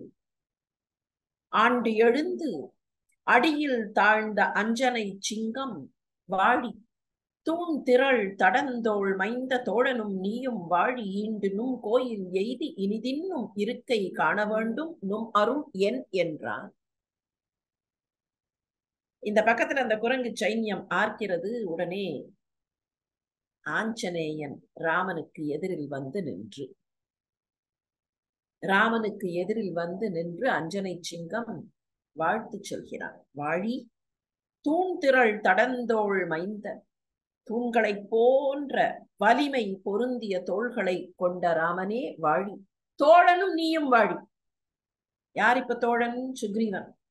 சுக்ரீவனை வாழ்த்தாமல் ராமனை வாழ்த்துகிறான். எப்படி வாழ்த்துகிறான்? நீ வாழி, அவன் வாழ நீ வாழி. இது ஒரு நுணுக்கம். சுக்ரீவனை வாழ்த்தி இருக்கலாமே என்றால், சுக்ரீவனை வாழி என்று சொல்லிவிட்டால் ராமன் இல்லாமல் சுக்ரீவனை வாழ்த்துவதாக கூட ஆகிவிடும். ஆனால் ராமனை வாழ்த்தும் போது அந்த தோழனோடு என்றால் சுக்ரீவனையும் வாழ்த்தி ராமனையும் வாழ்த்தி. ராமனுக்குள் சுக்ரீவன் அடக்கம் இல்லை, ராமனுடைய அன்புக்குள், ராமனுடைய பாதுகாப்புக்குள் சுக்ரீவன் அடக்கம். இந்த பாதுகாப்பு இருப்பதனால் நீ வாழி. இவனுக்கு தனியா வாழி சொன்னா இந்த பாதுகாப்பு இல்லாம கூட போயிடும். ஆனா சொல்றதுனால இல்லை, அதை ஒரு கான்செப்டாக வைத்து பார்த்தால், இவனை தனியா வாழ்த்தினா மேபி நாளைக்கு உனக்கும் அவனுக்கும் உரசல் ஏற்பட்டால், அவன் தன்னுடைய பாதுகாப்பை அகற்றிவிட்டால் உன்னுடைய வாழ்த்து, இந்த வாழ்த்து நிரந்தரமாக இருக்காது. ஆனால் இவன் வாழ வாழ இவன் உனக்கு தந்திருக்கிற பாதுகாப்பு வாழும். அதன் காரணமாக நீயும் வாழுவாய். அதனால தான் இங்க சொல்லாம தோழனும் நீயும் வாழி, தோழனும் நீயும் வாழி. உன்னுடைய தோழனும், உனக்கு என்றைக்குமே அவன் தோழனாக இருக்க வேண்டும். ராமனை வாழ்த்தலாம், நீ வாழி, ராமா வாழி. உன்னுடைய தோழனும் நீயும் வாழி என்கிற போது இவன் நிரந்தரமாக உனக்கு தோழனாக இருக்க வேண்டும். அப்படி நிரந்தரமாக உனக்கு தோழனாக இருப்பானே என்றால் அவன் நிரந்தரமாக வாழ்வான். தோழனும் நீயும் வாழி. இதற்கும் கூட கவிச்சக்கரவர்த்திக்கு ஆழ்வார்கள் தான் முன்னோடிகள். என்ன சொன்னார் ஒருவர்? பல்லாண்டு பல்லாண்டு பல்லாயிரத்தாண்டு பல கோடி நூறாயிரம் மல்லாண்ட தின்தோள் மணிவண்ணா நின் சேவடி செவ்வி திருக்காப்பு என்று சொல்லிவிட்டு இன்னொன்று சொன்னாரே, எப்படி? அடியோமோடும் நின்னோடும் பிரிவின்றி ஆயிரம் பல்லாண்டு. அடியோமோடும் நின்னோடும். உனக்கு பல்லாண்டு சொன்னால் உனக்கு அடிமைகளாக நாங்கள் என்றென்றைக்கும் இருக்கும்போது எங்களுக்கும் அது பல்லாண்டுதான். எங்களுக்கும் உனக்கும் இருக்கக்கூடிய அந்த உறவு, உனக்கு பல்லாண்டு சொன்னால் நாங்கள் அடிமைகளாகவே இருப்போம் என்றால் இந்த உறவு நிரந்தரமாக இருக்கும். அதை போலத்தான் இங்கே தோழனும் நீயும் வாழ. நீ வாழ அவன் உனக்கு எப்போதும் தோழனாக இருக்கக்கூடிய பாக்கியம் கொடுப்பாய் என்றால், அந்த சரணாகதியை அவனுக்கு தந்து விடுவாய் என்றால் அவனும் வாழி, தோழனும் நீயும் வாழி. ஈண்டனும் கோயில் எய்தி இனிதின்னும் இருக்கை காண வேண்டும் நும் அருள் என். இப்ப அனுமன் சொல் வல்லவன் என்பதை இங்கே காட்டுகிறான். சொல்லின் செல்வன் தானே. எப்படி அழைக்கிறான் பாருங்கள். இங்க உன்னோட வீட்டுக்கு வந்து உன்னோட இருக்கையில தங்கி அதை நாங்க பார்க்கணும். உன்னோட விருப்பம் என்ன? அதற்கு அருள் தருவாயா? எப்போது சுக்ரீவனும் நீயும் நண்பர்கள் என்று ஆகிவிட்டீர்களோ, நின்னை செற்றவர் என்னை செற்றார் என்று நீ சொல்லிவிட்டாயோ, நினக்கு உற்றவர் எனக்கு உற்றார் என்று கூறிவிட்டாயோ, அப்போது சுக்ரீவன் இருக்கிற இடம் உனக்கு கோவிலாக மாறிவிடுகிறது. சுக்ரீவன் இருக்கிற இடம் உன்னுடைய கோவிலாக மாறிவிடுகிறது. நும் கோயில் எய்தி அவனுடைய கோயில் மாத்திரமல்ல, உன்னுடைய கோயிலாக அது மாறிவிடுகிறது. கோயில் என்கிற போது அரண்மனை என்கிற ஒரு பொருள் வரும், அரசருடைய இருக்கை என்கிற பொருள் வரும். சுக்ரீவனை பொறுத்தவரையில் ஆஞ்சநேயனுக்கு சுக்ரீவன் அரசன், பொலிட்டிக்கலாக அரசன். ஆனால் ஸ்பிரிச்சுவலாக ராமன் தான் அரசன். எனவே அவனுடைய கோயில் உனக்கும் கோயிலாகிறது. அது ஒரு பக்கம். இன்னொரு பக்கம், உங்களுடைய நட்பு பலப்பட்டு விட்டது என்பதனால் உன்னுடைய வீட்டுக்கு நீ வா. ஈண்டு நும் கோயில் எய்தி இனிதின் நும் இருக்கை காண வேண்டும். இது உன்னுடைய இல்லம். அந்த உன்னுடைய இல்லத்திற்கு வந்து நீ அந்த இல்லத்திலே தங்கி இருப்பதை நாங்கள் பார்க்க வேண்டும். உன்னுடைய அருள் என்ன? நீங்கள் இருவரும் வீற்றிருக்கும் என்றும் எடுத்துக்கொள்ளலாம். நும் என்று சொல்லுவதனால் அதை பன்மை பொருள், மரியாதைக்குரிய பன்மை என்பதாக எடுத்துக்கொள்ளலாம். ராமனிடத்திலே கூட அந்த மரியாதை பன்மையை ஆஞ்சநேயன் காட்டுவான் என்பதனால் அது ராமனை மாத்திரம் அழைப்பதாக கூட எடுத்துக்கொள்ளலாம். உன்னுடைய மாளிகையை அடைந்து உன்னுடைய இருக்கையில் நீ அமர்ந்து அதை நாங்கள் பார்க்க வேண்டும். உன்னுடைய திருவருள் என்ன, உன்னுடைய திருவுள்ளம் என்ன என்கிறான். வீரனும் விழுமிது என்றான். அதை கேட்ட ராமனும் நல்லது, அங்கே போகலாம் என்பதை குறிப்பால் உணர்த்துவதற்காக நல்லது என்று சொல்கிறான். சுக்ரீவனுடைய இருக்கை ருஷ்யமுக பர்வதம் என்று சொல்லப்பட்ட அந்த இடத்தில் ஒரு குகை என்பதாக கணக்கு. இப்போதைய கணக்கில் ஹம்பி என்று சொல்லுகிறோமே, பண்டைய காலத்தில் விஜயநகர சாம்ராஜ்யத்தினுடைய தலைநகரமாக இருந்த ஹம்பி, அந்த ஹம்பி பகுதிதான் கிஷ்கிந்தை என்பார்கள். அந்த ஹம்பி பகுதியிலே சுக்ரீவா கேவ் என்று காட்டப்படுகிற மலைக்கு மேலே இருக்கிற சுக்ரீவனுடைய குகை என்பதாக காட்டப்படுகிற இடம் இதுதான். அந்த இடத்திற்கு, சுக்ரீவன் வாழ்ந்த அந்த குகைக்கு ராமனும் மற்றவர்களும் புறப்பட்டு செல்கிறார்கள். ஏகினர் இரவி சேயும் இருவரும் அரிகள் ஏறும் ஊகவென் சேனை சூழ அறம் தொடர்ந்து உவந்து வாழ்த்த நாகமும் நரந்த காவும் நளின வாவிகளும் நன்னி போக பூமியையும் ஏசும் புதுமலர் சோலை புக்கார். புறப்பட்டு போகிறார்கள். இரவி சேய் சுக்ரீவன், இருவர் ராமனும் இலக்குவனும் ஆன இருவர்கள். அரிகள் ஏறு, அரி என்பது வானரம், வானரத்தில் சிங்கம் போன்று இருக்கக்கூடிய அனுமன். அரிகள் ஏறு இரவிஷே இருவர், அரிகள் ஏறு இவர்கள் 4 பேரும், சுக்ரீவன், இந்த 2 பேர் அனுமன் ஆகிய 4வரும் ஊகவென் சேனை சூழ, வலிமை மிக்க அந்த குரங்கு படை சூழ்ந்து வர, அறம் தொடர்ந்து உவந்து வாழ்த்த, தரும தேவதை அவர்களை வாழ்த்தி அவர்களுக்கு பின்னாலேயே செல்ல, நாகமும் நரந்த காவும் நளின வாவிகளும் நன்னி, அங்கே இருக்கக்கூடிய சுரப்புன்னை மரங்கள், நரந்த மரங்கள், சோலைகள், தடாகங்கள் ஆகியவற்றை அணுகி போக பூமியையும் ஏசும் புதுமலர் சோலை புக்கார். ஸ்வர்க்க பூமியை கூட நாணும்படியாக செய்துவிடக்கூடிய ஒரு அழகான சோலைக்கு சென்றார்கள்.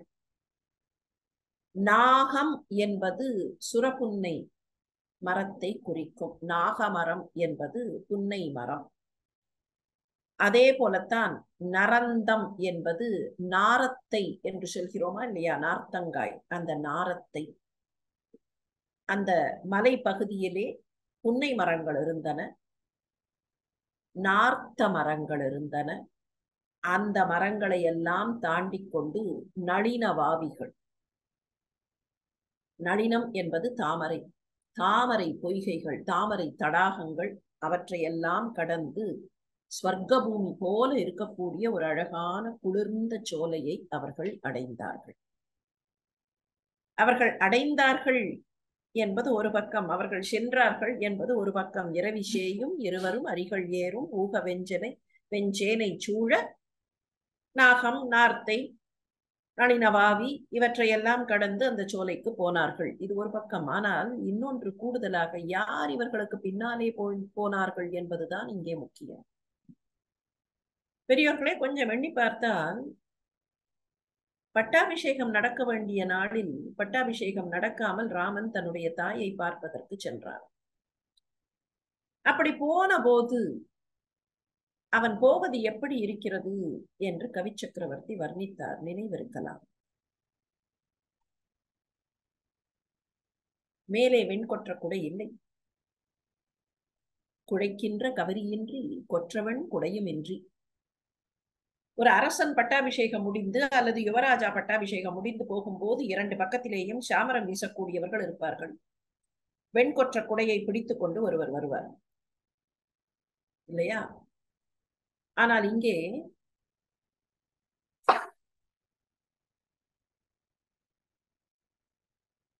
இரண்டு பக்கங்களிலேயும் சாமரம் வீசக்கூடியவர்கள் வருவார்கள், வெண்கொற்ற குடையை பிடித்துக் கொண்டு ஒருவர் வருவார். ஆனால் இங்கே அப்படி யாரும் இல்லை. குழைக்கின்ற கவரியின்றி கொற்றவன் குடையுமின்றி.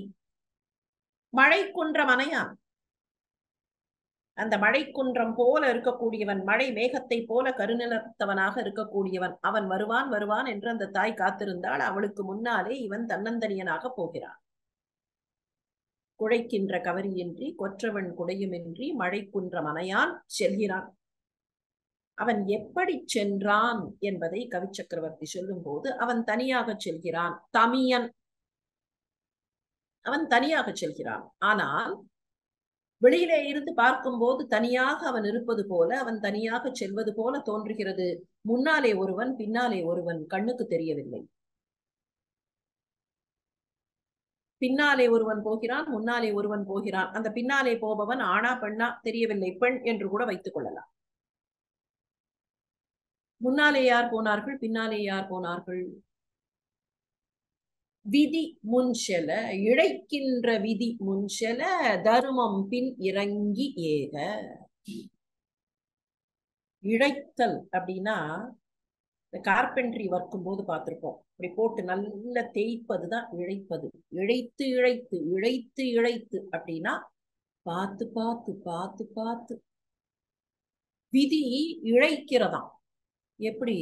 நீ என்ன பண்ண, முன்னால் என்ன பண்ண, பின்னால் என்ன பண்ண, இதுக்கு என்ன ஒரு செயல், அந்த செயலுக்கான கர்ம வினை, அதுதான் விதி. இப்ப இந்த விதி இத பண்ணணும், இதுதான் இதனுடைய ரிசல்ட், இதுதான் இதனுடைய கான்சிக்வன்ஸுங்கும் போது இன்னொரு செயலையும் செஞ்சுட்டா அந்த செயலுடைய தாக்கமும் இதுல சேரும். இந்த இழைத்தல் புரியுறதா? ஒரு கட்டையை எடுத்துக்கொள்வார் தச்சர், அதை இழைப்பார், அதை இழைத்து விட்டு இப்படி வைத்து பார்ப்பார், இந்த பக்கம் அந்த பக்கம் அந்த பக்கம்லாம் சரியா இருக்கா, வைக்க வேண்டிய இடத்துல அது சரியா ஃபிட்டா இருந்தா திருப்பியும் இழைப்பார், அதை வச்சு பார்த்து மறுபடியும் இழைப்பார். என்ன? ஒரு செயல் அங்கே இருக்கிற சூழலுக்கு ஏற்ப, பக்கத்தில் இருக்கக்கூடிய பக்கங்களுக்கு ஏற்ப எல்லாத்துக்கும் சேர்த்து அதை இழைக்கணும். இப்ப அதே மாதிரி தான், நேற்று நான் ஒரு செயலை செய்தேன், அதற்கான கர்மவினை இன்றைக்கு நான் அனுபவிக்க வேண்டும். அப்படி அனுபவிக்கிறதுக்கு விதி எனக்கு அதை கொடுக்கணும். அப்படி கொடுக்கறதுக்குள்ள என்ன ஆகும்? நேற்று இரவு நான் வேறு ஏதோ ஒரு செயலை செய்தேன், that can have either a compound effect or a nullifying effect. நேற்று மதியம் நான் செய்த செயலுக்கான விளைவு இன்றைக்கு நான் அனுபவிக்க போகிறேன். இதற்கு இடையில் நேற்று இரவு வேறு எதையோ ஒன்றை செய்து விட்டேன், அதனால் இந்த எஃபெக்ட் குறைய போகிறது அல்லது கூட போகிறது. இப்ப விதி என்ன பண்ணணும்? அதுக்கு ஏத்த மாதிரி இதை இழைக்கணும். இல்லையா? அப்ப இழைத்து இழைத்து, அதுதான் இழைக்கின்ற விதி முன் செல. இழைக்கின்ற விதி, அது அப்படி பாதை போட்டுக்கொண்டே அந்த பாதையை இழைத்து கொண்டே போச்சு. இழைக்கின்ற விதி முன் செல, தர்மம் பின்னிறங்கி ஏக. அப்படியே வருத்தப்பட்டு இறக்கப்பட்டு கொண்டே தர்மம், நான் என்ன பண்ணுவேன், நான் என்னால ஒண்ணும் பண்ண முடியலையே, நான் கையறு நிலையில் இருக்கிறேன். ஏனென்றால் செயலை செய்யக்கூடிய வல்லமை விதியினிடத்தில் இருக்கிறது, தொடரக்கூடிய வல்லமை மாத்திரம் தர்மத்தினிடம் இருக்கிறது. அந்த தர்மம் என்னால ஒண்ணும் பண்ண முடியலையே, கையறு நிலை என்று செல்கிறது. ஆனால் அதே தர்மம் இங்கே வருகிறது பாருங்கள். கண்டினியூட்டியை எப்படி கொண்டு வருகிறார் கவி சக்கரவர்த்தி? இரவிசேயும் இருவரும் அரிகள் ஏறும் ஊகவெஞ்சேனை சூழ அறம் தொடர்ந்து உவந்து வாழ்த்த. வாழ்த்தி கொண்டே போகிறது இப்போது அறம். அது தர்ம தேவதையா அல்லது தர்ம தேவனா, ஆனா பெண்மா என்பது கணக்கில்லை. அறம் தொடர்ந்து உவந்து வாழ்த்த. அந்த தர்மம் பின்னாலேயே போகிறது. ஐ வில் ஃபாலோ யூ என்று பின்னாலேயே போகிறது, வாழ்த்தி கொண்டே போகிறது. தர்மத்திற்கு ஏன் கையறு நிலை அங்க இங்கே வாழ்த்துகிறது அப்படின்னு பாக்குறோமே, அங்க ஏன் கையறு நிலை, இங்கே ஏன் வாழ்த்துகிற நிலை? அது துயரமான சூழல், இது துயரமற்ற சூழல், இது துயரத்தை தாண்ட வேண்டிய தாண்ட போகிற சூழல், சரி. ஆனா அதுல இன்னொரு செய்தி என்ன தெரியுமா? விதி செய்கிறது, தர்மம் கையறு நிலையில் இருக்கிறதுன்னா, தர்மம் கையறு நிலைதான் எப்போதும். தர்மத்தை செய்ய வேண்டியவர்கள் நடுவுல இருக்கக்கூடிய அந்த உயிர், இந்த இடத்துல அது ராமன். ஆனா இதை அப்படியே வாழ்க்கைக்கு பொருத்தினால், நம் ஒவ்வொருவருக்கு முன்னாலேயும் விதி செல்கிறது. விதிதான் நம்முடைய வாழ்க்கையை நடத்துகிறது. ஏன் விதி நடத்துகிறதுனா, நம்முடைய கரத்தை சரியாக பயன்படுத்தி நாம் தர்மத்தை செய்திருப்போம் என்றால் விதி நினைத்த மாதிரிக்கு இழைக்க முடியாது. விதி நினைத்த மாதிரிக்கு இழைப்பது எங்க? விதியினுடைய அந்த இழைப்பு is dependent on the karma that we do. கர்மாங்கிறது கூட கரம் தான், கரத்திலிருந்து செய்யப்படுவதுதான் கர்மா. அப்ப கர்மா நாம செய்வது, அந்த கர்மாவே தன்னை செய்து கொள்ள முடியல. அதனாலதான் தர்மம் என்பது தான் செயல்படாமல் ஒன்று கையை பிசைந்து கொண்டு செல்கிறது, இல்லை என்றால் வாழ்த்துகிறது. அது செயல்படுவதில்லை. ஏன் தர்மம் செயல்படுவதில்லை என்றால், தர்மம் செய்யப்பட வேண்டியது, அது செயல்பட வேண்டியது அல்ல. இரவிசேயும் இருவரும் அரிகள் ஏறும் ஊகவெஞ்சேனை சூட அறம் தொடர்ந்து உவந்து வாழ்த்த அவர்கள் அந்த சோலைக்கு போனார்கள். அந்த சோலையிலே தங்குகிறார்கள்.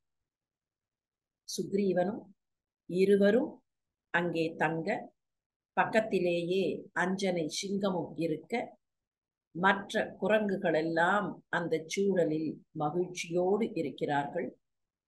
ஆரமும் அகிலும் துன்றி அவிர் படிக்கு அறை அளாவி நாரம் நின்றன போல் தோன்றி நவமணி தடங்கள் நீடும் பாரமும் மருங்கும் தெய்வத் தருவும் நீர் பண்ணையாடும் சூர் அறமகளிர் ஊசல் துவன்றிய சும்மைத்து அன்றே. அந்த இடம் எப்படி இருக்கிறது, அந்த சோலை எப்படி இருக்கிறது என்பதை கவி சக்கரவர்த்தி வர்ணிக்கிறார். ஆரமும் அகிலும் துன்றி. ஆரம் என்பது சந்தன மரங்கள், அகில் அகில் மரங்கள், இவை நெருக்கமாக இருக்கின்றன. அவிர் படிக்கு அறை அளாவி, ஆங்காங்கே பளிங்கு கற்கள் கிடக்கின்றன. பளிக்கு என்பது பளிங்கு பாறைகள். ஆங்காங்கே அந்த பளிங்கு பாறைகள் கிடப்பதனால் அந்த இடத்தில் நாரம் நின்றன போல் தோன்றி, அந்த பளபளப்பு, பளிங்கினுடைய அந்த பளபளப்பு ஏதோ தண்ணீர் அங்கே நின்றிருப்பதை போல, தண்ணீர் அந்த இடத்திலே அப்படியே இருப்பதை போன்ற ஒரு காட்சியை. நாரம் என்பது தண்ணீர், தண்ணீர் இல்லாத இடத்து பளிங்கு பளபளப்பாக இருக்கும்போது தண்ணீர் அந்த இடத்தில் இருப்பது போன்ற ஒரு பளபளப்பை தந்துவிடும். இதை இன்றைய நடைமுறை வாழ்க்கையிலே கூட பார்க்கலாம். நம்முடைய வீடுகளிலே அல்லது பொது கட்டடங்களிலே இப்போதெல்லாம் பளிங்கு தரைகளை அமைக்கிற வழக்கத்தை வைத்திருக்கிறோம். எட்டத்திலிருந்து பார்க்கும்போது பளபளப்பாக இருக்கும். அங்கே ஏதோ தண்ணீர் இருப்பதை போல தோன்றும். பக்கத்தில் போனால் அது தண்ணீர் இல்லை என்பதாக இருக்கும். இதனால் ஏற்படக்கூடிய என்ன ஆபத்து? தண்ணீர் இல்லை என்று நினைத்து கொண்டு, தண்ணீர் போல தோன்றியது, பக்கத்தில் போனால் தண்ணீர் இல்லை என்று நினைத்து கொண்டு, உண்மையிலேயே தண்ணீர் இருக்கிற இடத்தில் அது புரியாமல் காலை வைத்து கீழே விடக்கூடிய அபாயம் இன்றைய வாழ்க்கை சூழலில் நமக்கு இருக்கிறது. இதே போல ஒரு அபாயம், அதை சரியாக புரிந்து கொள்ளாமல் ஒருவன் விழுந்து அதனால் வேறு சிலருக்கு அபாயம் ஏற்பட்ட வாழ்க்கை சூழல் மகாபாரதத்தில் இருக்கிறது. நினைவு வருகிறதா? அந்த மாளிகையின் பளபளப்பான தரை, அந்த தரையில் தண்ணீர் இருக்கிறது என்று நினைத்து இப்படியும் அப்படியும் தடுமாறினான் ஒருவர். தண்ணீர் இருப்பதாக நினைத்து கொண்டு காலை தூக்கி எட்டத்தில் வைத்தான். தண்ணீர் இல்லாத இடத்தில் வைப்பதாக நினைத்து கொண்டு வழுக்கிய இடத்தில் வைத்தான். விழுந்தான். விழுந்த துரியோதனனை பார்த்து உப்பரிகையில் நின்றவள் சிரித்தாள். அதனால் தான் சிக்கலே தோன்றியது என்று அங்கே ஒரு கதை உண்டு. தண்ணீர் இருப்பதான காட்சியும், உண்மையில் தண்ணீர் இருக்கிற இடத்தில் அது இருப்பது தெரியாமல் காலை வைப்பதுமாக ஒரு தடுமாற்றத்தை ஏற்படுத்தக்கூடிய தன்மை. அப்படி ஒரு தன்மை, ஒரு ஆபத்து உண்டு. ஆனால் அந்த ஆபத்து இல்லாமல் அது எப்படி கையாளப்பட்டது என்பதை காட்டுகிறார் கவி சக்கரவர்த்தி. அவிர் பளிக்கு அறை அளாவி, அங்கே பளிங்கு போடப்பட்டிருந்ததை போல, பளிங்கு வேயப்பட்டிருந்ததை போல பளிங்கு பாறைகள் கிடக்க, அந்த பளிங்கு பாறைகளில் தண்ணீர் நிற்பதை போல அந்த பளபளப்பு தோற்றத்தை தர நாரம் நின்றன போல் தோன்றி, நவமணி தடங்கள் நீடும் பாரமும். ஏன் இந்த காட்சியை வைக்கிறார் என்பதற்கு காரணம் இருக்கிறது. மறுபடியும் துரியோதனிடத்தில் தான் வந்து நிற்க போகிறோம். நவமணி தடங்கள் நீடும் பாரமும். பார்த்தால் எப்படி இருக்கு? பளபளப்பா இருக்கு, தண்ணீர் இருக்கிற மாதிரி இருக்கு. அந்த தண்ணீர் இருக்கிற மாதிரி இருக்கிற இடத்துல நவமணி தடங்கள், சுத்திலும் அங்கங்க நவரத்ன கற்கள், அவை நீடும் பாரமும். புதிய மணிகள், புதிய நவரத்ன மணிகளை கொண்ட தடாகங்களாக அவை தோன்றுகின்றன. பாரம்னு சொன்ன கரைன்னு அர்த்தம். அப்போ அங்க ஒரு 4-5 பளிங்குகள், அந்த இடத்துல ஒரு தடாகம் போல ஒரு தோற்றம், அந்த தோற்றத்தை சுத்தி ஒரு கரை, அதுக்கு பக்கத்துல மருங்கு, அந்த கரைக்கு பக்கத்துல, அதுக்கு பக்கத்துல நல்ல அழகான மரங்கள், தெய்வ தேவதாரு மரங்களை போல சில மரங்கள். இப்ப இந்த காட்சியை அப்படியே மனக்கண்ணில் வர பண்ணுங்கள். நல்ல பளிங்கு தர, அந்த பளிங்கு தர நல்ல ஸ்ட்ரெயிட்டா இல்ல, நாம இப்ப சொல்ற மாதிரி 0 சர்ஃபேஸ் லெவல் இல்ல. ஏன்னா இயற்கையாக அங்கே பளிங்கு கற்கள் கிடப்பதனால் கொஞ்சம் மேலும் கீழுமாக இருக்கும். அப்ப அதுல அந்த பளபளப்பு, அங்க தண்ணீர் தேங்கி இருக்கிற மாதிரி இருக்கு. ஆஹா, அழகான பொய்கை என்று இங்கே இருந்து பார்த்தால் தோன்றுகிறது. அந்த பள்ளத்துல தண்ணீர் தேங்கின மாதிரி இருக்கு, சுற்றிலும் கரை போல இருக்கு. அதுக்கு பக்கத்துல மரங்கள் நிற்கின்றன. இங்க இருந்து பார்க்கும்போது என்ன தோன்றும்? அந்த அழகான ஒரு பொய்கை, பொய்கைக்கு பக்கத்திலே அழகான மரங்கள்.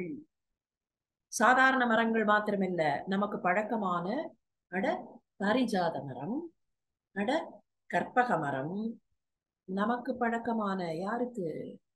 தேவலோகத்து பெண்கள். அந்த தேவலோகத்து பெண்கள், அட நாம பார்த்து பார்த்து பழகின மரம் எது? தேவதாரு மரம். தேவதாரு மரம் இருக்கு, பக்கத்திலேயே ஒரு பொய்கை இருக்கு என்று நினைத்து கொண்டு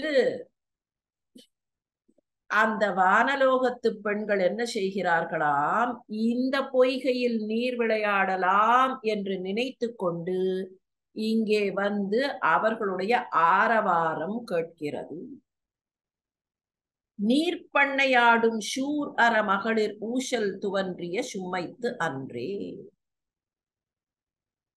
அங்கே கேட்கக்கூடிய ஆரவாரம், மரங்கள், அந்த மரங்களிலே இருந்து வரக்கூடிய காற்று, அங்கே இருக்கிற பறவைகள், இப்படி ஆரவாரம் கேட்டிருக்கும். ஆனால் அந்த ஆரவாரம் கேட்பதை பார்த்தால் எப்படி இருக்கிறது? வானலோகத்து பெண்கள் இங்கே வந்து ஆடுவது போல. வானலோகத்து பெண்கள் ஏன் வந்து இங்கே ஆடுகிறார்கள்? இங்கே தண்ணீர் பொய்கை இருக்கிறது என்று எண்ணிக்கொண்டு ஆடுகிறார்கள். சூர் அற மகளிர் ஊசல் துவன்றிய சும்மைத்து. அது அங்கே வானலோகத்து பெண்கள் வந்து ஆடுவது போன்ற ஒரு ஆரவாரத்தை தருகிறது. அது என்ன ஊஞ்சல் துவன்று? அவர்கள் ஊஞ்சல் ஆடுகிறார்கள். எங்கே? அந்த மரங்களிலே ஊஞ்சல் கட்டி ஆடுகிறார்கள். அவர்கள் வானலோகத்து பெண்கள். எனவே வானலோகத்து பெண்கள் ஆடுகிற ஊஞ்சல் நமக்கு கண்ணுக்கு தெரியாது, அவர்களும் நமக்கு கண்ணுக்கு தெரிய மாட்டார்கள். ஆனால் அந்த ஆரவாரத்தை கேட்டால் அவர்கள் ஆடுவது போன்ற ஒரு தோற்றம் நமக்கு மனக்கண்ணில் தோன்றுகிறது. அவர்கள் அங்கே ஆடிக்கொண்டிருக்க வேண்டும் என்கிற எண்ணம் வருகிறது. இதிலே என்ன செய்தியை வைக்கிறார் தெரிகிறதா? வானலோகத்து பெண்கள் கூட தண்ணீர் இருக்கிற இடத்தை இல்லை என்று எண்ணி, இல்லாத இடத்தை இருக்கிறது என்று எண்ணி ஏமாந்து போகிற தன்மை. அப்படி ஏமாந்து போகக்கூடிய தன்மை இங்கே சொல்லுவது வெறுமே அந்த சோலையின் காட்சி மாத்திரம் அல்ல. பொய்த்தடாகங்களை மெய்த்தடாகங்களாக எண்ணி வானலோகத்து பெண்கள் வந்து ஆடுகிறார்கள் என்கிற போது, பொய்த்தடாகங்களை மெய்த்தடாகங்களாக எண்ணிவிட்டால் வான் அறப்பெண்களின் நிலைமை வானரப்பெண்களின் நிலைமையாக மாறிவிடும் என்று மறைமுகமாக காட்டுகிறார் கவிச்சக்கரவர்த்தி. பெரியோர்களே, இந்த கதையே குரங்குகளை சுற்றி மையமடைகிற கதை. பின்னாலே பார்க்க போகிறோம். இந்த குரங்குகள் என்கிற கதாபாத்திரங்கள் இங்கே வந்ததற்கான காரணத்தை பின்னால் பார்க்க போகிறோம். ஆனாலும் கூட இப்போது ஒன்றை நினைவுபடுத்திக் கொள்வோம். இந்த படலத்திலேயும் சரி, இதற்கு முந்தைய படலத்திலேயும் சரி, இந்த வானரம் என்கிற சொல்லை கவிச்சக்கரவர்த்தி மிக திறம்பட பயன்படுத்தினார். அறமகளிர் என்றால் தேவலோகத்து பெண்கள். அறம்பயர், அதுதான் அறம்பயர். அறமகளிர் என்றால் தேவலோகத்து பெண்கள், அமரலோகத்து பெண்கள். வான் அறமகளிர், வானத்திலே இருக்கிறது தேவலோகம். அந்த தேவலோகத்து பெண்கள் வான் அற மகளிர் என்று பிரிக்கும் போது, வான் அற என்று பிரித்தால் தேவலோகத்து அரம்பை, தேவலோகத்து தேவர்கள் என்பதாக பொருள் வரும். வானர என்று சேர்க்கும் போது குரங்கு கூட்டம் என்பதாக பொருள் வரும். குரங்கு கூட்டமாக மாறிவிடும். எப்போது? பொய்த்தடாகத்தை மெய்த்தடாகமாக எண்ணி ஏமாந்து போனால் குரங்குத்தன்மை வந்துவிடும். மெய்த்தடாகத்தையே நாடினால் அப்போது வான் அறத்தன்மை வந்துவிடும் என்பதை சொல்லாமல் சொல்கிறார் கவிச்சக்கரவர்த்தி. அந்த சோலையில் அவர்கள் எல்லாம் இருக்கிறார்கள். அயர்வியில் கேள்விசால் அறிஞர் வேலை முன், பயில்வியில் கல்வியார் பொலிவியில் பான்மை போல், குயிலும் மாமணி குழுவு சோதியால் வெயிலும் வெள்ளி வெண் மதியும் மேம்படா. அயர்வு இல் கேள்விசால் அறிஞர் வேலை முன். நல்ல கல்வி கேள்விகளிலே, நூல் கேள்வியிலே சிறந்தவர்களாக இருக்கிற அறிஞர்கள், அவர்களுக்கு அயர்வு கிடையாது, தளர்ச்சி கிடையாது. ஏன்? சில நேரத்தில் தளர்ந்து போகிறோம் என்கிறோம். ஏன் தளர்ந்து போகிறோம்? எப்போது தளர்ச்சி வருகிறது?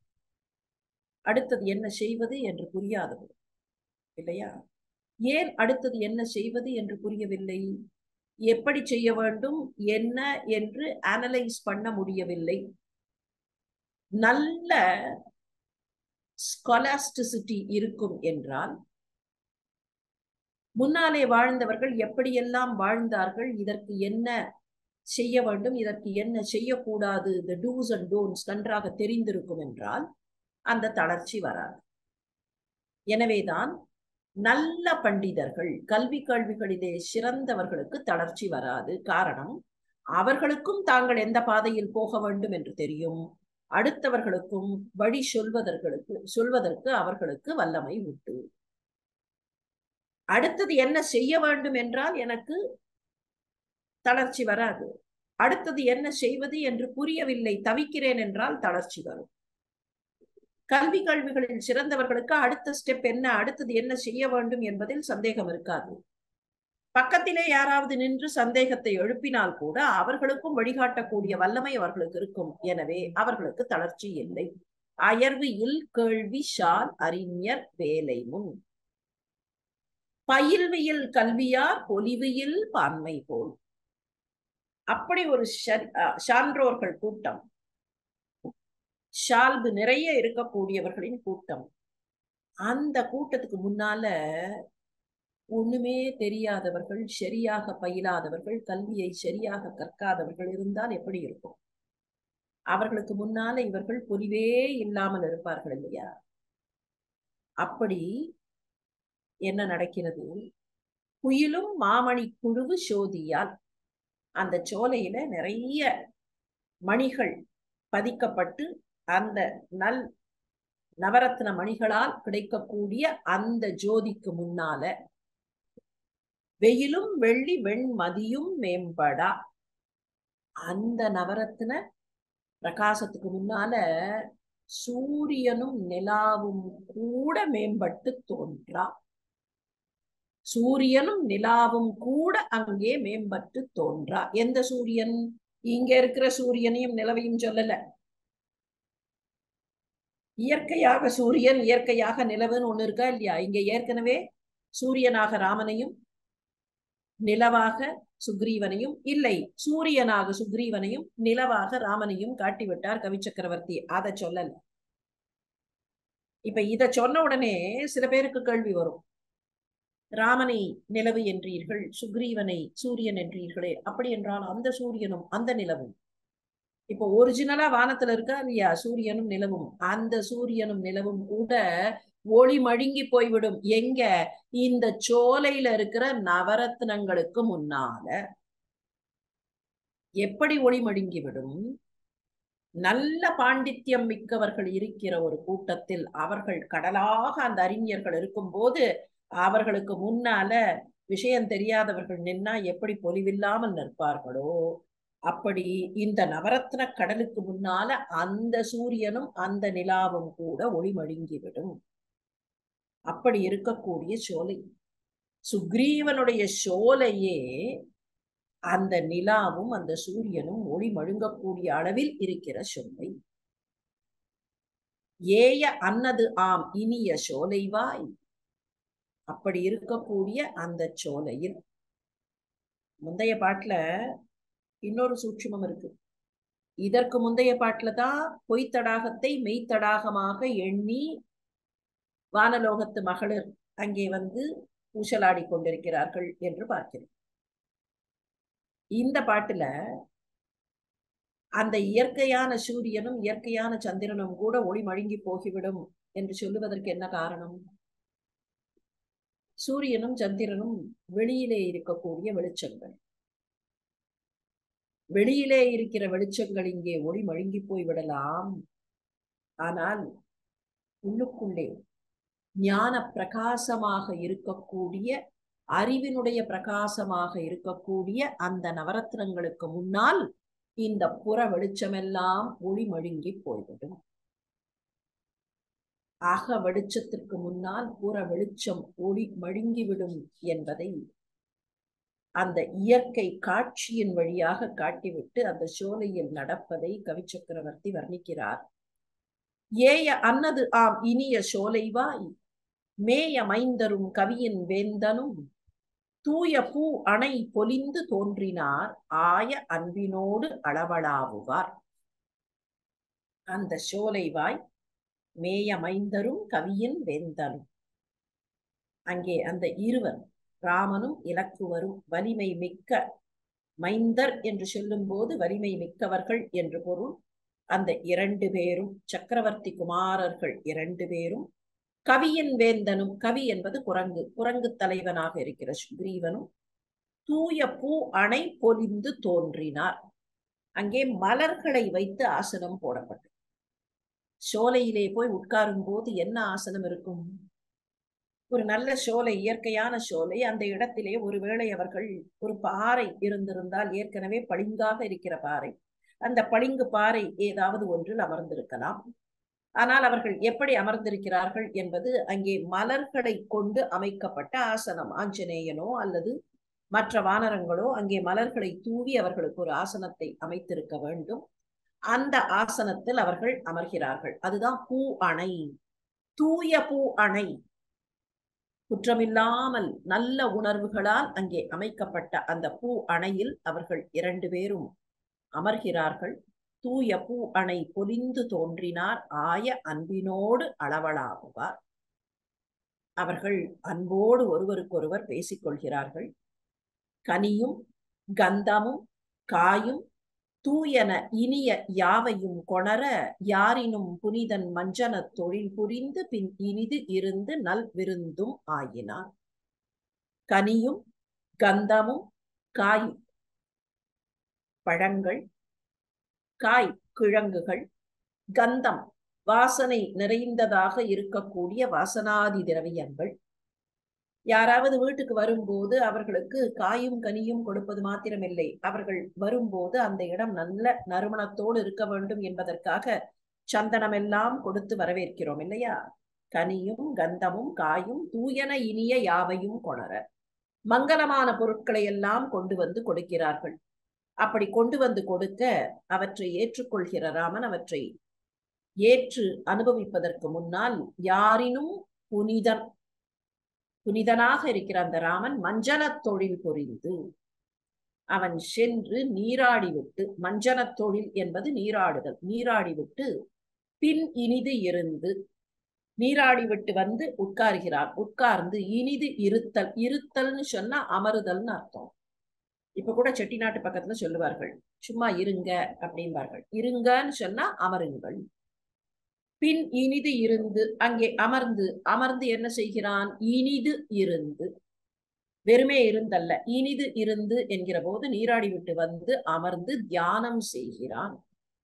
இறைவனை வணங்கி தியானம் செய்துவிட்டு அதன் பின்னர் இவர்கள் இந்த குரங்கு பட்டாளத்திற்கு நல்ல விருந்தாளி ஆகிறான். நல் விருந்தும் ஆகினான். அவர்களுக்கு விருந்தினனாக அவர்கள் கொடுக்கக்கூடிய அந்த விருந்து உபசாரத்தை ஏற்றுக்கொள்கிறான். நல் விருந்தும் ஆகினான். அப்படி அவர்கள் கொண்டு வந்து கொடுத்த அந்த பொருட்களை அவன் ஏற்றுக்கொண்டு உண்ணுகிறான். அதுதான் நல் விருந்தும் ஆகினான். விருந்தும் ஆகி அம்மெய்மை அன்பினோடு இருந்து நோக்கி நொந்து இறைவன் சிந்தியா பொருந்து நன்மனைக்கு உரிய பூவையை பிரிந்துளாய் கொலோ நீயும் பின் என்றான். அப்படி விருந்தினன் ஆகி அவர்கள் கொடுப்பதை அன்போடு ஏற்றுக்கொண்டு உண்ணத் தொடங்குகிறான். மெய்மை அன்பினோடு இருந்து, ஒரு நல்ல விருந்தாளி, நல்ல நண்பனாக வந்திருப்பவன் அங்கே உட்கார்ந்து அவர்கள் கொடுக்கிற அந்த உணவை ஏற்றுக்கொள்கிறான். என்ன செய்வோம்? ஒருவர் வீட்டுக்கு போகிறோம், விருந்து பரிமாறுகிறார்கள், அந்த இலையை பார்க்கிறோம். இலையை மாத்திரமா பார்ப்போம்? பரிமாறியவர்களை நிமிர்ந்து பார்ப்போம், சுற்றியும் பார்ப்போம் இல்லையா? இவனும் என்ன செய்கிறான்? மெய்மை அன்பினோடு இருந்து அங்கே அன்போடு அமர்ந்து நோக்கி, அங்கே இருக்கிற நோக்கி, வெறுமை காண்டல் அல்ல, வெறுமை பார்த்தல் அல்ல, நோக்குதல் என்கிற போது உன்னிப்பாக பார்த்து, கவனத்தோடு பார்த்து, நோக்கி நொந்து, அப்படி கவனத்தோடு பார்க்கும் போதே அவனுடைய உள்ளத்தில் வருத்தம் வருகிறது, நொந்து போகிறார். சிந்தியா, அப்படி அந்த நோவு, உள்ளத்தில் நோவு வர நொந்து போய் எதையோ எண்ணி நினைத்து பார்த்து ஒரு கேள்வியை கேட்கிறார். அமர்ந்து உண்ணும் போது அங்கே சுற்றிலும் பார்த்து மனம் நொந்து அந்த நோவின் வெளிப்பாடாக எதையோ சிந்தித்து ஒரு கேள்வியை கேட்கிறார். என்ன கேட்கிறான்? பொருந்து நன்மனைக்கு உரிய பூவையை, பொருத்தமான நல்ல இல்லறம் குடும்பம் என்றால் அங்கே அந்த பறவை போன்ற பெண் இருக்க வேண்டும். பூவை என்பது நாகணவாய்ப்புள் என்கிற பறவை, அது மென்மையான பறவை, மென்மையான அந்த பெண் இருக்க வேண்டும். அவள் இங்கே இல்லை. அப்படி என்றால் உன்னுடைய மனைவியை நீயும் பிரிந்திருக்கிறாயா? பொருந்து நன் மனைக்கு உரிய பூவையை பிரிந்துளாய் கொலோ, நீயும் பிரிந்திருக்கிறாயா?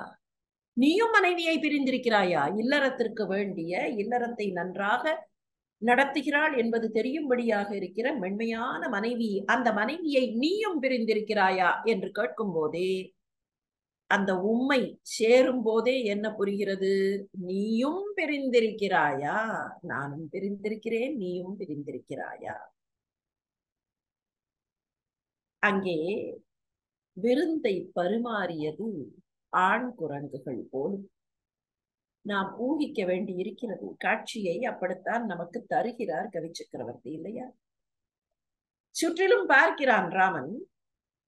ஒரு வீட்டில் சாதாரணமாக விருந்தாளிகள் வந்தால் என்னதான் அந்த விருந்தாளிகள் ஆணுக்குத்தான் நண்பர் என்றாலும் அந்த வீட்டினுடைய ஆண் கூட்டத்தாரை விட காட்டிலும் பெண்கள் வந்து உணவு பரிமாறுவார்கள். உணவு பரிமாறும் போதாவது பெண்கள் வந்து பரிமாறுவது வழக்கம். சாதாரணமாக ஒரு வீட்டில் பார்க்கலாம். இன்றைக்கு காலம் மாறும் போது சில நேரங்களில் பொறுப்புகள் மாற்றி செய்யப்படுகின்றன என்பது வேறு வழி இல்லை என்றால் வேறு. ஆனால் சாதாரணமாக இப்போதும் கூட எண்ணி பாருங்கள். வீட்டுக்கு யாராவது வந்தால் குறைந்தபட்சம் அவர்களுக்கு தண்ணீர் கொண்டு வந்து கொடுங்கள் என்று சொல்லுவதை கூட அந்த கணவன் யாரிடத்தில் சொல்வார்? அம்மா கொஞ்சம் தண்ணீர் கொண்டு வந்து கொடு, மனைவி இடத்தில் அல்லது மகளிடத்தில், இல்லையா?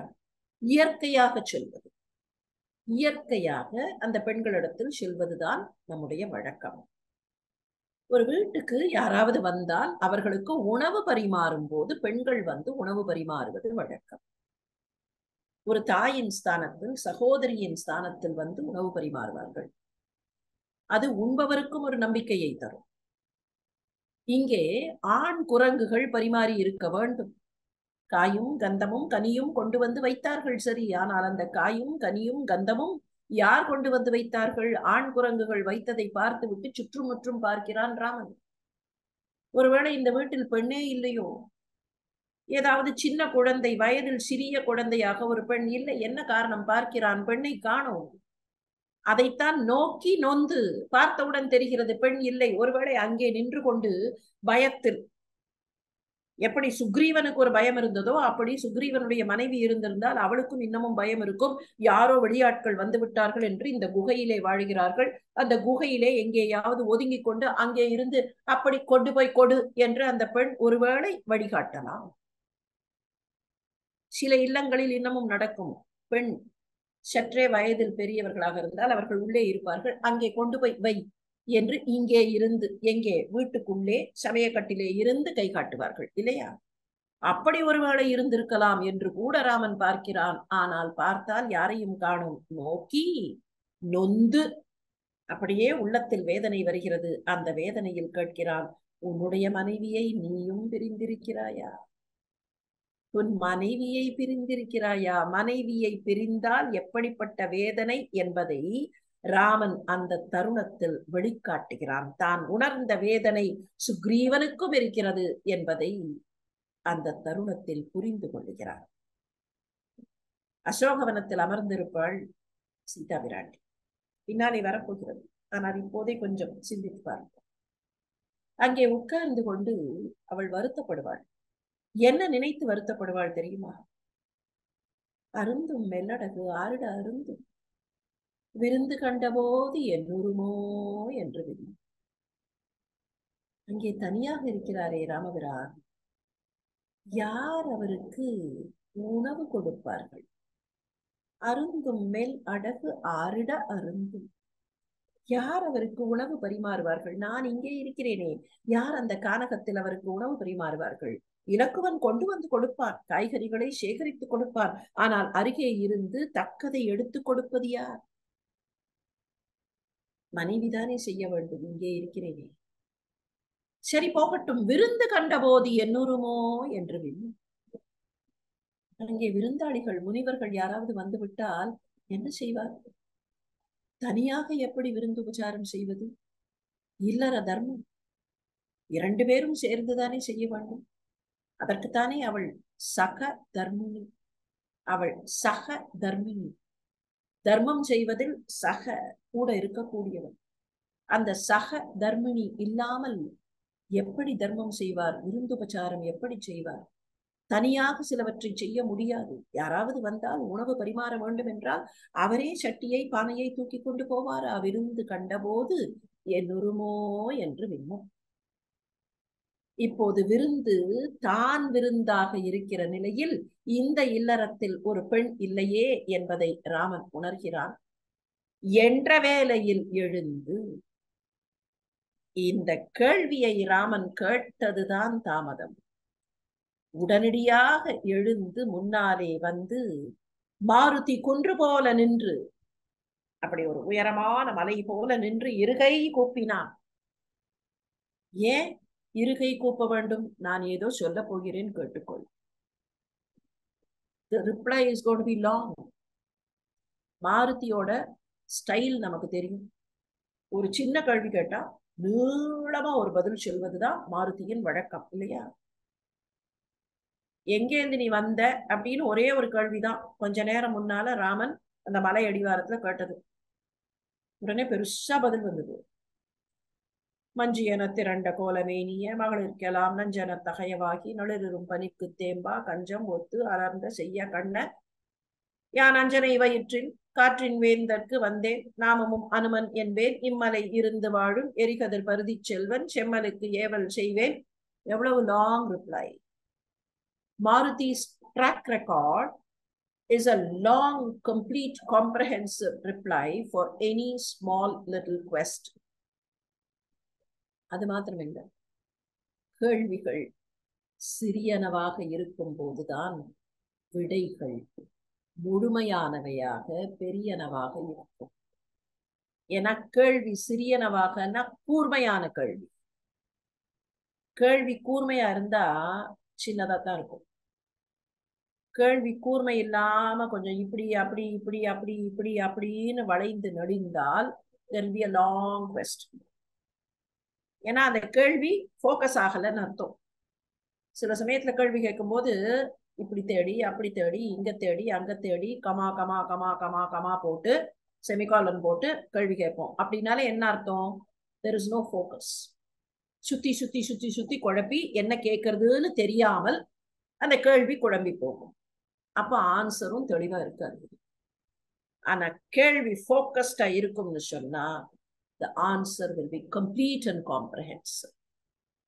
இப்ப பாருங்கள், கேள்வி ரொம்ப ஃபோக்கஸ்ட். பார்த்து விட்டான். இத்தனை பேர் இருக்கிறீர்கள், நீ ஒளிந்து வாழ்கிறாய், அதெல்லாம் இருக்கட்டும், உன்னுடைய மனைவியை பிரிந்திருக்கிறாயா? Now Rama gets down to that level. He is focusing. எப்ப அண்ணங்கிட்டேந்து தப்பிச்சு இந்த மலையில வந்து வாழ்கிறேன்னு சொன்ன, கொஞ்சம் முன்னால என்ன சொன்ன? அண்ணங்கிட்டேந்து தப்பிச்சு அவன் என்னை இருட்டுக்கு விரட்டினா, அந்த இருட்டிலேந்து தப்பிச்சு இந்த மலையில் பாதுகாப்பாக வாழ்கிறேன் சரணம் அப்படின்னு வந்து சொன்ன. உயிர் விட முடியாம இருக்கேன்னு சொன்ன. அப்போ உனக்கு ஏதோ பெரிய துன்பம். அந்த துன்பம் சரியா தப்பா, அண்ணன் தப்பா ரைட்டா, இவன் தப்பா ரைட்டா இல்ல, அதெல்லாம் ஒதுக்கிட்டு பார்த்தா வித்தவுட் பீயிங் ஜட்ஜ்மெண்டல், ஒருவன் உயிர் விட துணிந்து விட்டான், இருட்டின் எல்லைக்கு போனவன் இங்கே வந்து ஒளிந்து வாழ்கிறான்னு சொன்னா அவனுக்கு ஏதோ பெரிய துன்பம். இப்ப இந்த வீட்டுக்கு வந்து பார்க்கும்போது அது குகைதான், ஆனா அவனுடைய வீடு. ஆனா இந்த இடத்துல அவனுடைய மனைவியை காணோம். அப்போ இவ்வளவு பெரிய துன்பம், மனைவியை பிரிந்திருக்கிறாய். ஏற்கனவே மனைவியை பிரிந்திருப்பவன் அவனுக்கு என்ன தோணும்? இப்ப ராமனுடைய பெர்ஸ்பெக்டிவ்ல இருந்து பார்ப்போம். எது பெரிய துன்பம்? யாரோ சொன்னார்கள் Rama was a series of failures. என்ன காரணம்னா எல்லா இடத்துலயும் ஃபெயில் ஆயிக்கொண்டே வந்தா நிறைய துன்பம். A series of difficulties will not make a person a failure. அத புரிஞ்சுக்கணும். Rama had a series of difficulties. He overcame every difficulty, which means he was a series of victories and not a series of failures. எது victory எது failure அப்படிங்கிறதுலதான் நமக்கு கருத்து மாறுபடுகிறது. அவனுடைய துன்பங்கள் என்ன? முதல்ல எடுத்த எடுப்புல 14 வயசு நிலையில தசரதனுக்கு கஷ்டமா இருந்தா கூட விஸ்வாமித்திரரோட போக வேண்டி இருந்தது.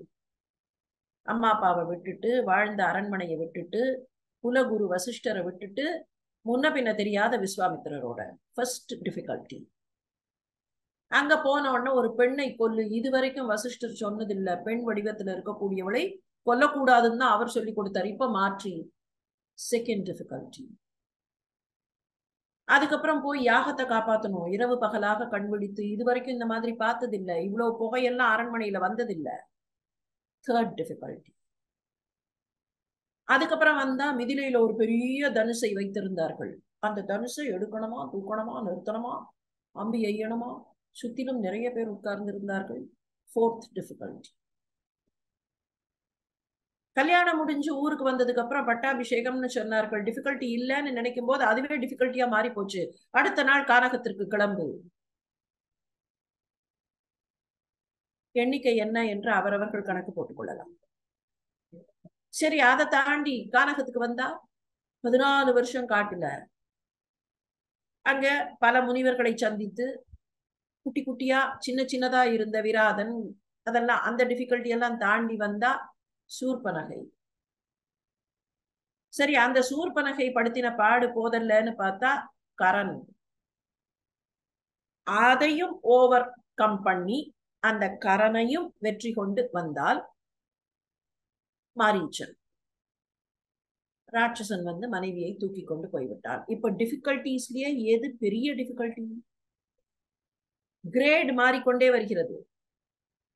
அன்றாட வாழ்க்கையில கஷ்டம் கஷ்டம்னு சொல்றோம். சின்ன கஷ்டத்துக்கு முன்னால இன்னொரு பெரிய கஷ்டம் வந்ததுன்னா சின்ன கஷ்டம் ஒண்ணுமே இல்லைன்னு ஆயிடும். சொல்லுவோமா இல்லையா? இதுவே பரவாயில்ல, இன்னைக்கு என்ன நடந்தது தெரியுமா, இது ஒண்ணுமே இல்லை.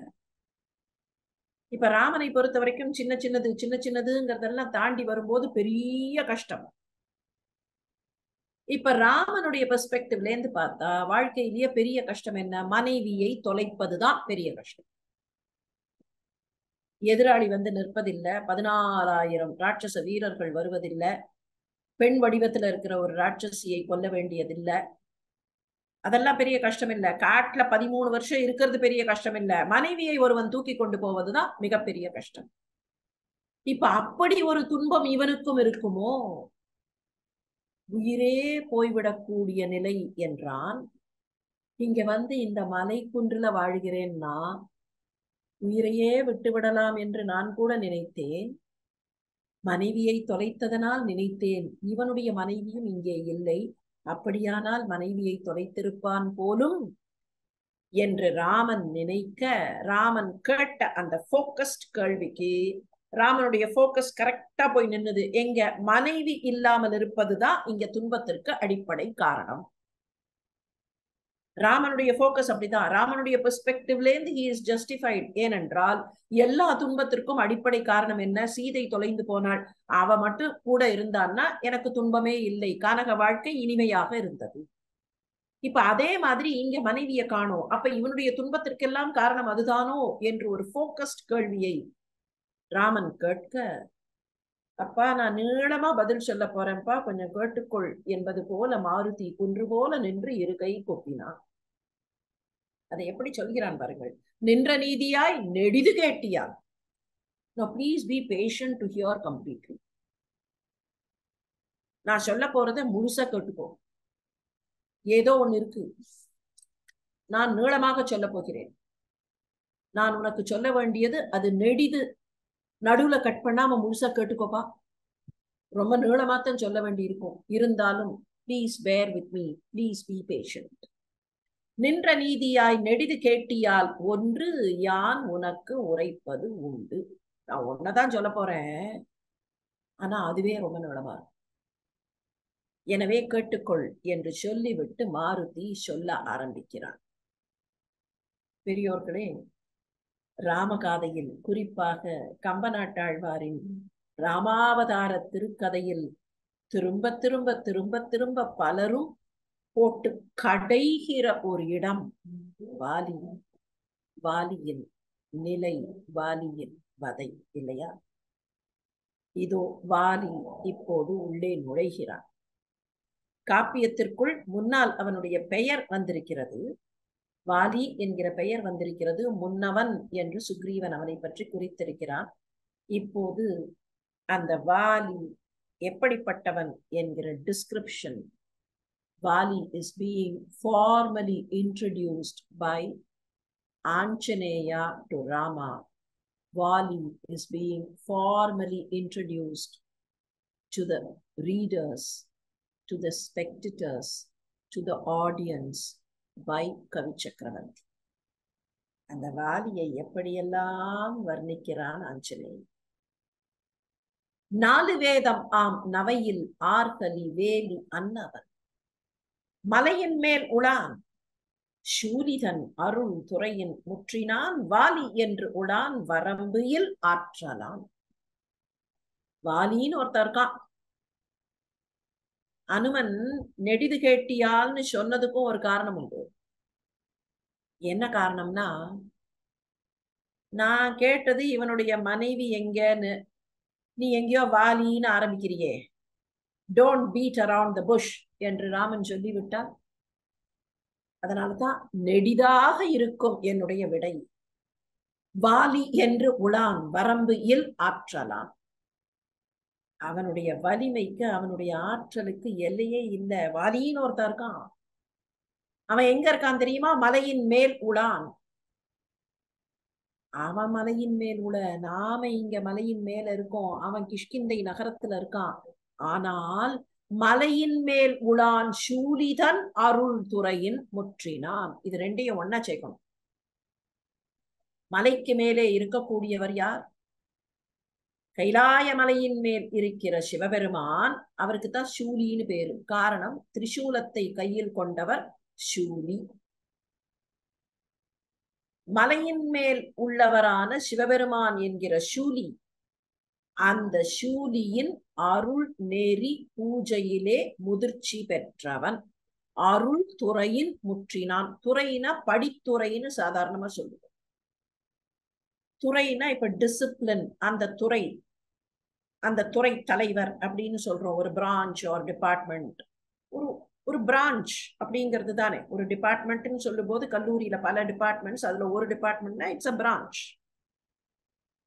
படித்துறை அப்படிங்கும் போது அப்படித்தான். அவரவர்கள் நீராடுவதற்கு ஏற்ற பிரான்ச். இந்த பிரான்ச்ல நீங்கள் நீராடுங்கள், அந்த பிரான்ச்ல நீங்கள் நீராடுங்கள்.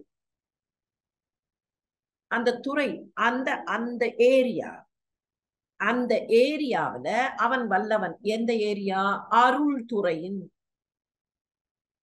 சூலியை எப்படி வணங்குவது என்கிற அந்த நெறி இருக்கா இல்லையா? அந்த பூஜை நெறி, அந்த சூலியின் அருளை பெறுவதற்கான நெறி இருக்கிறதே, அந்த நெறியில் நல்ல முதிர்ச்சி அடைந்தவன், முற்றினவன். அப்படின்னா சிவபெருமானை வணங்குவதற்கு எப்படி வணங்க வேண்டும் என்கிற நெறிமுறை நன்றாக தெரிந்தவன். 4 வேதம் ஆம் நவையில் ஆர்கலி வேலி அன்னவன். இதுவும் சிவபெருமானுக்கான அட்ஜெக்ட். 4 வேதம் ஆம் நவையில் ஆர்கலி. ஆர்கலிங்கிறது கடல். வேதங்கள் என்கிற கடல் இருக்கே, வேத கடல், அந்த வேத கடலுக்கு வேலியாக இருப்பவன். வேத கடலுக்கு வேலினா என்ன அர்த்தம்? வேதத்தை பராமரிக்கக்கூடிய, வேதத்தை பாதுகாக்கக்கூடிய, அந்த வேதத்தின் பொருளாக விளங்கக்கூடிய சிவபெருமான். 4 வேதமாம் நவையில் ஆர்கலி வேலி அன்னவன், மலையின் மேல் உளான் சூலிதன் அருள் துறையின் முற்றினான். எடுத்த எடுப்பிலேயே வாலி ஆற்றலில் வல்லவன் மாத்திரம் சொல்லல. இந்த வாலி யார் தெரியுமா? சிவபெருமான். வேதங்களுக்கெல்லாம் தலைவனான சிவபெருமான், வேதங்களுக்கு வேலியாக பாதுகாப்பு அரணாக இருக்கிற அந்த சிவபெருமானை வணங்கக்கூடிய வாலி, அவனுக்கு வரம்பு இல்லாத ஆற்றல் உண்டு. கழறு தேவரோடு அவுணர் கண்ணின் நின்று உழலும் மந்தரத்து உருவு தேய முன் அழலும் கோள் அரா அகடு தீ விட சுழலும் வேலையை கடையும் தோழினான். கழறு தேவர், தேவர்கள், அவுணர், அரக்கர்கள், இந்த 2 பேருக்கு பக்கத்துல நின்று, தேவரோடு அவுணர் கண்ணின் நின்று, உழலும் மந்தரத்து உருவு தேய. ஒரு பக்கத்துல தேவர்கள், ஒரு பக்கத்துல அவுணர்கள் நின்றார்கள். தேவர்கள் கொஞ்சம் அப்படி விடுபட்டு நின்றார்கள், அவுணர்கள் அந்த பக்கத்துல நின்றார்கள். அவர்களும் விடுபட்டார்கள். கழறு தேவரோடு கழறு அவுணரோடு. ஏன் ஏன்னு தெரிஞ்சுக்கிறதுக்கு அந்த காட்சிக்கு போவோமா? முதல்ல என்னாச்சு? இந்த பக்கத்துல தேவர்கள், இந்த பக்கத்துல அரக்கர்கள் நின்றார்கள். பார்க்கடலை கடைய ஆரம்பித்தார்கள். மந்தர மலையை நிறுத்தி கடலை கடைய ஆரம்பித்தார்கள். இப்ப என்னாச்சு? மந்தர மலை கொஞ்சம் கொஞ்சமா நகர ஆரம்பிச்சு கடைய முடியல. மத்து நகர்ந்து போச்சுன்னா கடைய முடியாது. இன்னொன்று, இவர்களுக்கு கை வலிமை இல்லை. கடைய முடியாமல் அவர்கள் தவித்த போது என்ன ஆச்சா? தேவர்களை விலகிக் கொள்ள சொல்லிவிட்டு அவுணர்களையும் விலகிக் கொள்ள சொல்லிவிட்டு, உங்களுக்கு பதிலாக நான் கடைகிறேன், நான் ஒருவனே நின்று கடைகிறேன். அந்த மந்தர மலை அதை ஆங்கர் பண்ணணும். இப்போ கடையும் போது பிரச்சனை என்னன்னா, மத்து தூக்கித்துனா கடைய முடியாது. அந்த மத்த ஆங்கர் பண்றதுலதான் கடைவதின் வலிமையும் கடைவதின் டெக்னிக்கும் இருக்கு. சாதாரணமா வீட்டுல மோர் கடையும் போது, தயிர் கடையும் போது மூதாட்டிகள் இருந்தால் சொல்லுவார்கள், அந்த நாய்ஸை வச்சே கண்டுபிடிப்பார்கள், அந்த சவுண்டை வச்சு கண்டுபிடிப்பார்கள். சொல்லுவார்கள், மத்து தூக்கி போச்சு, சரியா அழுத்தி பிடிச்சு கடை. அந்த மத்த கீழே நன்றாக, அதுக்காக மொத்தமா ஊனவும் கூடாது. ஊனினா கடைய முடியாது, பாத்திரத்துல உரசும். அது கரெக்டா உள்ள நிக்கணும். ஆனா அதே சமயத்துல மொத்தமா மேல தூக்கவும் கூடாது. எவ்வளவு தயிரோ எவ்வளவு மோரோ அதுல கரெக்டான டெப்த்ல நிக்கணும். மொத்தமா கீழே பாத்திரத்திலேயே அழுத்திட்டா கிரு கிருன்னு சத்தம் வருமே தவிர சரியா கிடையாது. மொத்தமா மேல தூக்கினாலும் சரியா கிடையாது.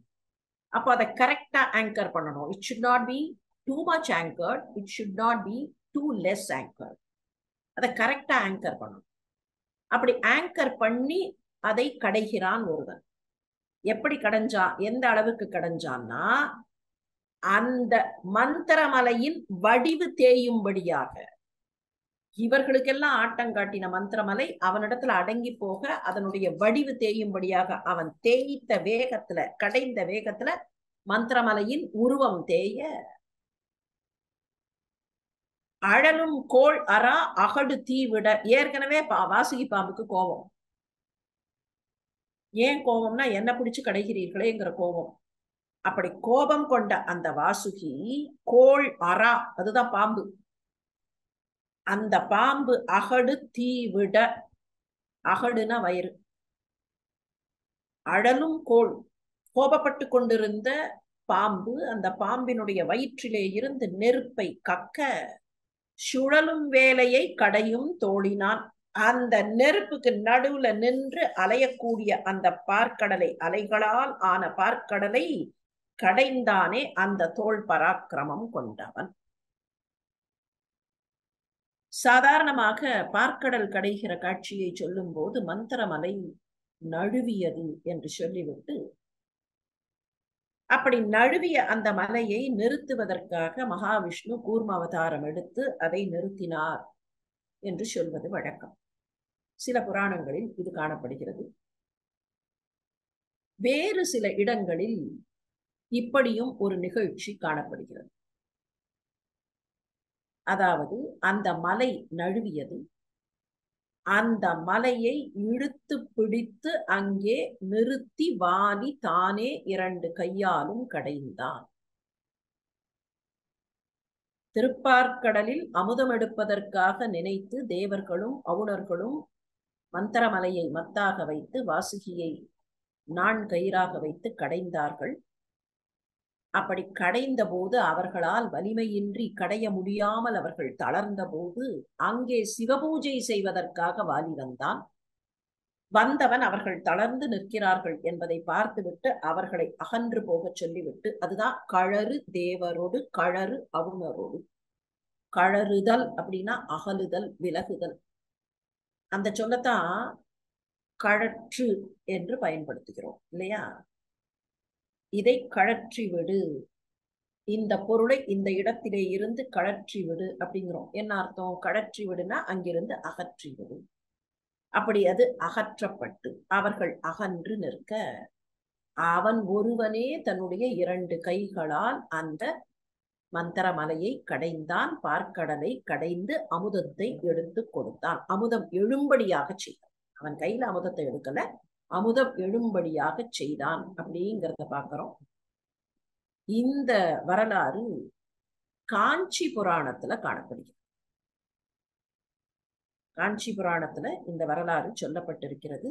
ஆனால் கம்பருடைய காலத்தில் இந்த வரலாறு புழக்கத்தில் சொல்லப்பட்டிருக்க வேண்டும், அல்லது வேறு சில வடமொழி புராணங்களில் இருக்கக்கூடிய இந்த தகவலை கம்பர் எடுத்திருக்க வேண்டும்.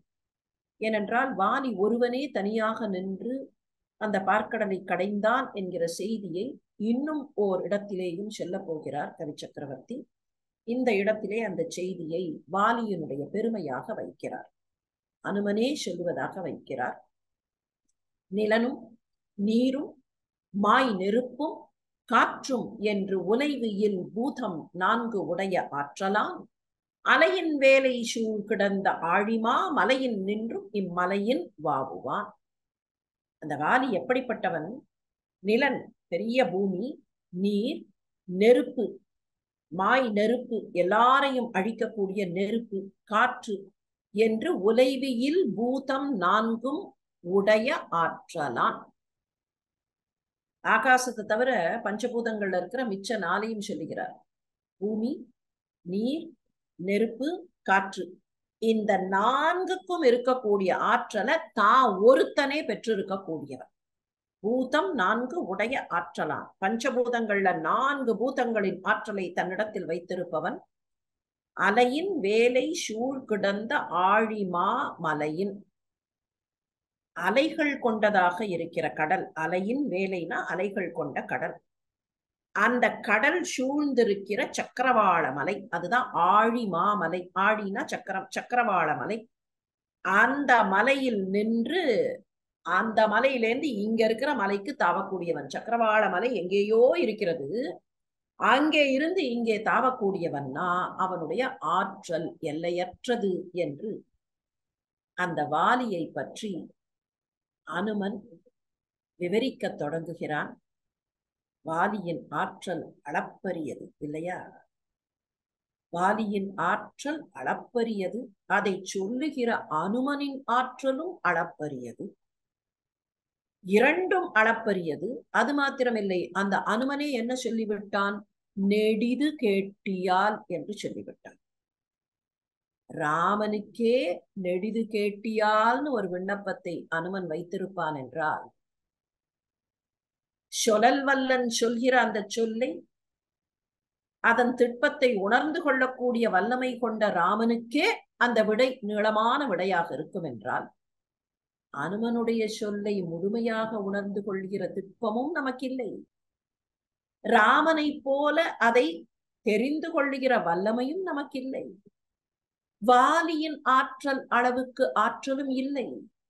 சொல்கிற அனுமனின் ஆற்றல் அளவுக்கு ஆற்றலும் இல்லை. அப்படியானால் அந்த விடையை நாம் புரிந்து கொள்ளுவதற்கும் தெரிந்து கொள்ளுவதற்கும் கேட்பதற்கும் கால அவகாசம் சற்று கூடுதலாக வேண்டும் தானே? அதனால்தான் நெடிது கேட்டியால் என்று அனுமனே சொல்லிவிட்டான். எனவே இன்று அல்ல, இன்னும் ஒரு வாரத்திற்கு இந்த விடை நம்முடைய செவிகளில் ஒலித்துக் கொண்டே இருக்கட்டும். நாமும் நெடிது கேட்பதற்கு, நெடிய அந்த விடையை நெடிது கேட்பதற்கு ஒரு வார காலம் காத்திருப்போம். அதுவரை வணக்கம்.